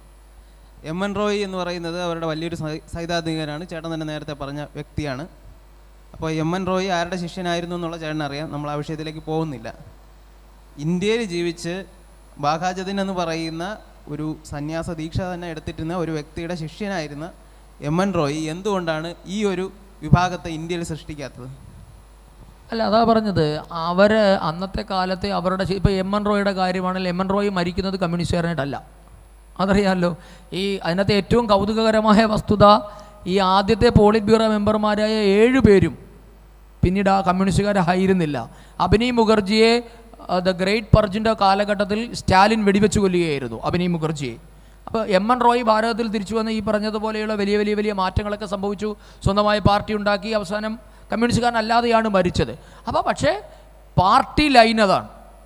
ഈ കമ്മ്യൂണിസ്റ്റ് പാർട്ടിയുടെ ഏറ്റവും വലിയ പ്രത്യേകത എന്നുള്ളത് എന്താണെന്ന് പറഞ്ഞാൽ കീഴ്പ്പെട്ട് പ്രവർത്തിക്കുക. അത് വലിയൊരു പാർട്ടി തത്വമാണ്. നമ്മൾ പലപ്പോഴും ഇവർ പറയുന്നില്ല, പാർട്ടി തത്വം എന്താ?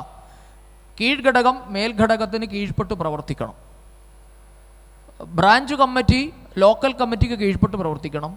ലോക്കൽ കമ്മിറ്റി ഏരിയ കമ്മിറ്റിക്ക് കീഴ്പ്പെട്ട് പ്രവർത്തിക്കണം. ഏരിയ ജില്ലയ്ക്കും, ജില്ല സംസ്ഥാനത്തിനും, സംസ്ഥാനം കേന്ദ്ര കമ്മിറ്റിക്കും കീഴ്പ്പെട്ട് പ്രവർത്തിക്കണം. അപ്പോൾ ഇതൊരു പാർട്ടി ചട്ടക്കൂടാണ്.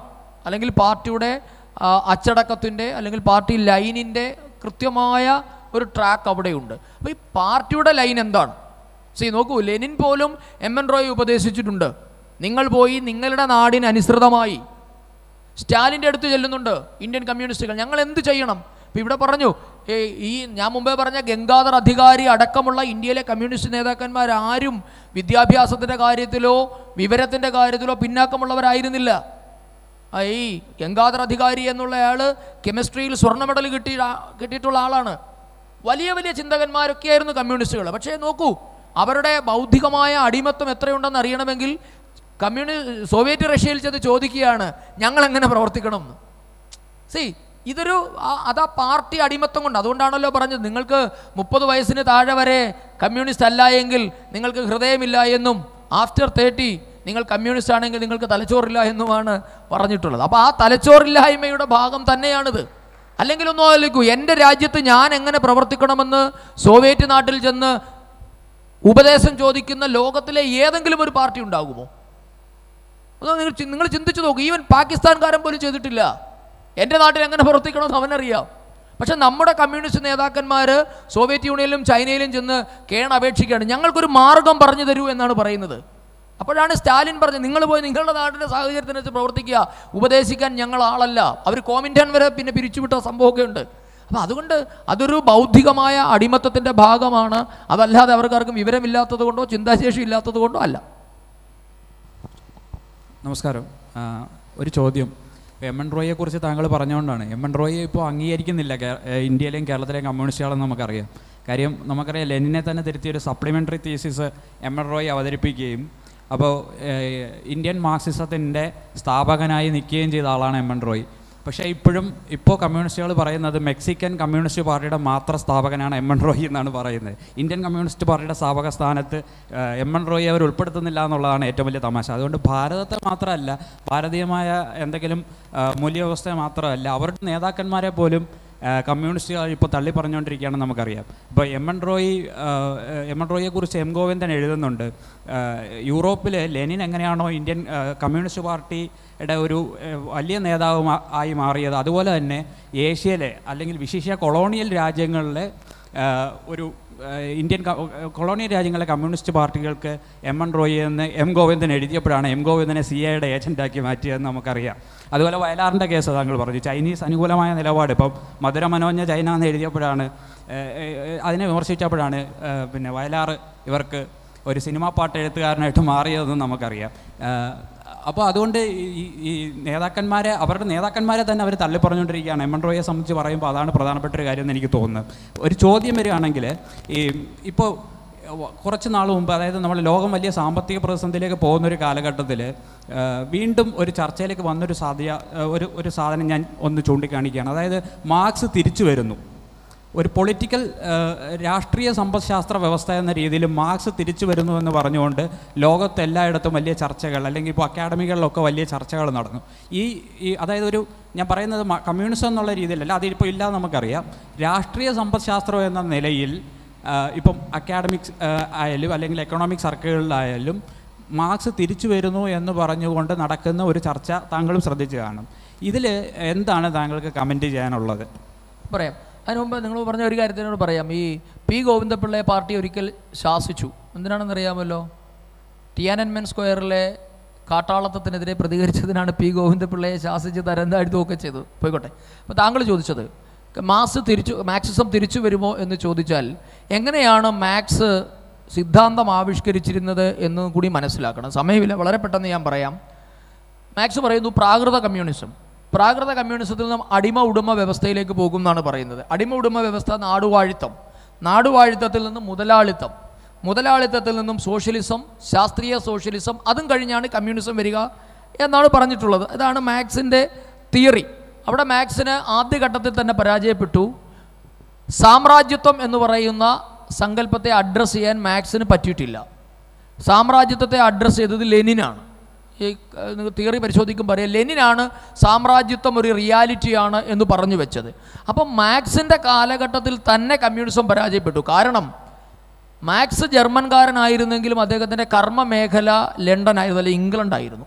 ലോകത്തിലെ അന്ന് ഏറ്റവും വലിയ മുതലാളിത്ത രാജ്യമായിരുന്നു ലണ്ടൻ, അല്ലേ? മാർക്സിൻ്റെ തിയറി ശരിയാണ് എങ്കിൽ മുതലാളിത്തത്തിൽ നിന്നാണ് എന്തുണ്ടാകേണ്ടത്? സോഷ്യലിസം ഉണ്ടാകേണ്ടത്. അതല്ല എങ്കിൽ മറ്റൊരു രീതിയിൽ പറഞ്ഞാൽ മുതലാളിത്തത്തിൻ്റെ ബൈ പ്രോഡക്റ്റാണ് സോഷ്യലിസം. മുതലാളിത്തമാണ് തൊഴിലാളികൾക്ക് ജന്മം നൽകുന്നത്, അല്ലേ?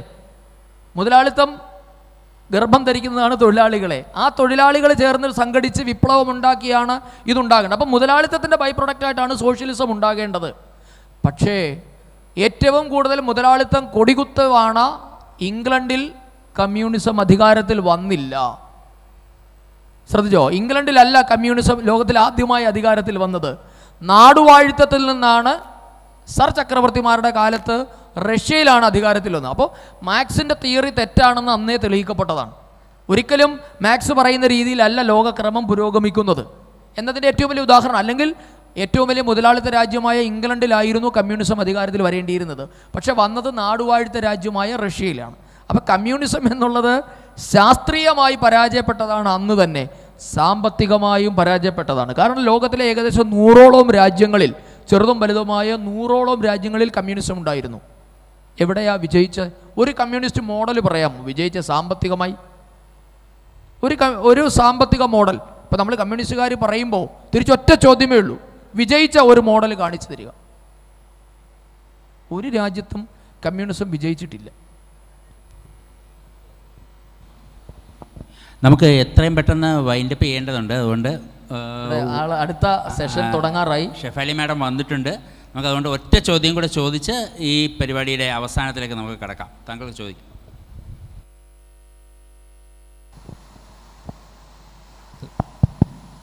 സാർ ഇപ്പോൾ പറഞ്ഞല്ലോ, അതുപോലെ തന്നെ കമ്മ്യൂണിസം ഉള്ള രാജ്യങ്ങൾ എന്തുകൊണ്ടാണ് ദരിദ്രത്തിലേക്ക് പോകുന്നത്? അല്ലെങ്കിൽ ദാരിദ്ര്യമുള്ള രാജ്യങ്ങളിലാണോ കമ്മ്യൂണിസം പച്ചപിടിക്കുന്നത്?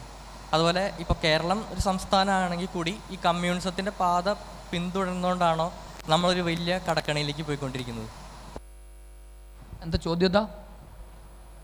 ഇപ്പോൾ കമ്മ്യൂണിസം പിന്തുടരുന്നത് കൊണ്ടാണോ ഇപ്പോൾ കേരളം, ഇപ്പോൾ നമ്മളൊരു സംസ്ഥാനമാണെങ്കിൽ കൂടി ഒരു കടക്കണിയിലേക്ക് പോയിക്കൊണ്ടിരിക്കുന്നത്? നമുക്ക് തീർച്ചയായിട്ടും അതിന് നിങ്ങൾ ഇഷ്ടംപോലെ ഉദാഹരണങ്ങളുണ്ട്. കമ്മ്യൂണിസ്റ്റ് സാമ്പത്തിക ശാസ്ത്രം എങ്ങനെയാണ് പരാജയപ്പെട്ടത് എന്ന് കാണണമെങ്കിൽ നിങ്ങൾ ഏറ്റവും ക്ലാസിക്കായിട്ടുള്ള എക്സാമ്പിൾ പശ്ചിമ ബംഗാളാണ്. നിങ്ങൾ ലോകത്തിൽ എവിടെ എങ്ങും പോകണ്ട. നിങ്ങൾ വെനസ്വേലയിൽ പോകണ്ട, ക്യൂബയിൽ പോകണ്ട, റഷ്യയിൽ പോകണ്ട, എങ്ങും പോകണ്ട. What happen to Bengal? Bengal എന്നുള്ളത് ഒരു കാലഘട്ടത്തിൽ ഭാരതത്തിൻ്റെ ബ്രെയിൻ ആയിരുന്നു, അല്ലേ? സുവർണ ബംഗാൾ എന്നാണ് ചരിത്രകാരന്മാർ ബംഗാളിനെ വിശേഷിപ്പിച്ചിട്ടുള്ളത്. ഇന്ത്യക്ക് ഞാനൊരു കാര്യം പറയാം, ഇന്ത്യ മഹാരാജ്യത്തേക്ക് 5 തവണയാണ് നൊബേൽ വന്നത്. നൊബേൽ പ്രൈസ് 5 പേർക്കാണ് ഇന്ത്യയിൽ കിട്ടിയിട്ടുള്ളത്. അതിൽ 3 പേര് ബംഗാളികളാണ്. ടാഗോറും അമർത്യ വേണമെങ്കിൽ മദർ തെരേസ അടക്കമുള്ളവർക്ക് ബംഗാളിൽ നിന്നാണ് നൊബേൽ കിട്ടിയത്. ഓസ്കാർ കിട്ടിയിട്ടുള്ള ഒരു ചലച്ചിത്രകാരൻ സത്യജിത് റേ ബംഗാളിയായിരുന്നു. ഇന്ത്യക്ക് നേതൃത്വം നൽകിയ സുഭാഷ് ചന്ദ്രബോസ്, സ്വാമി വിവേകാനന്ദൻ, രാമകൃഷ്ണദേവൻ, രവീന്ദ്രനാഥ ടാഗോർ, ശാരദ, ശ്യാമപ്രസാദ് മുഖർജി, എത്രയെത്ര ബംഗാളികൾ, സൂര്യസെൻ എവിടെ പോയി? ഇന്ന് ഞാൻ പലപ്പോഴും നമ്മൾ പൊളിറ്റിക്കൽ പ്രസംഗങ്ങളിൽ പറയാറുള്ളൊരു പോയിൻ്റുണ്ട്. എൻ്റെയും നിങ്ങളുടെയും വീട്ടിൽ കക്കൂസിൻ്റെ മാലിന്യം കോരാൻ വരുന്നത് ടാഗോറിൻ്റെയും വിവേകാനന്ദൻ്റെയും പിൻഗാമികളാണെന്ന് മറന്നു പോകരുത്. എന്നാലോചിച്ച് നോക്കൂ നിങ്ങൾ, ഒരു കാലത്ത് ലോകത്തിനെ തന്നെ നയിച്ചത് ബംഗാളായിരുന്നു. ഇന്നിവിടെ വരുന്ന നമ്മൾ തമാശക്കായ പോലെ നമ്മുടെ തട്ടുകടകളിൽ പൊറോട്ട അടിക്കുന്നവൻ സത്യജിത് റേയുടെയും സ്വാമി വിവേകാനന്ദൻ്റെയും പിന്മുറക്കാരനാണ്. എങ്ങനെയാണ് കമ്മ്യൂണിസം ഇവരെ കൊണ്ടുചെന്ന് എത്തിച്ചത്? 35 വർഷം. ഈ 35 വർഷത്തെ കമ്മ്യൂണിസത്തിൻ്റെ ബാക്കി പത്രമാണ് ഈ കാണുന്നത്. അതുകൊണ്ട് ആസ് എ എക്കണോമിക് മോഡൽ അല്ലെങ്കിൽ ഒരു പൊളിറ്റിക്കൽ മോഡലായി പോലും ഒരിടത്തും വിജയിച്ചിട്ടില്ല. പിന്നെ ഒരു കാര്യം കൂടെ പറഞ്ഞ് അവസാനിപ്പിക്കുക, കമ്മ്യൂണിസം ആൻഡ് ഡെമോക്രസി ഇത് രണ്ട് എക്സ്റ്റൻറ്റിൽ നിൽക്കുന്നവരാണ്. ലോകത്തിൽ ആദ്യമായിട്ടാണ് ഒരുപക്ഷെ കമ്മ്യൂണിസത്തിൻ്റെ വിരുദ്ധ ചേരിയിൽ നിൽക്കുന്ന ജനാധിപത്യത്തിൽ കൂടി ഒരു കമ്മ്യൂണിസ്റ്റുകാർ അധികാരത്തിൽ വന്നത് കേരളത്തിലാണ്. സന്ദീപ് ജി, ഇത് ഓൺലൈനിൽ നിന്ന് വന്നൊരു ചോദ്യമായിരുന്നേ.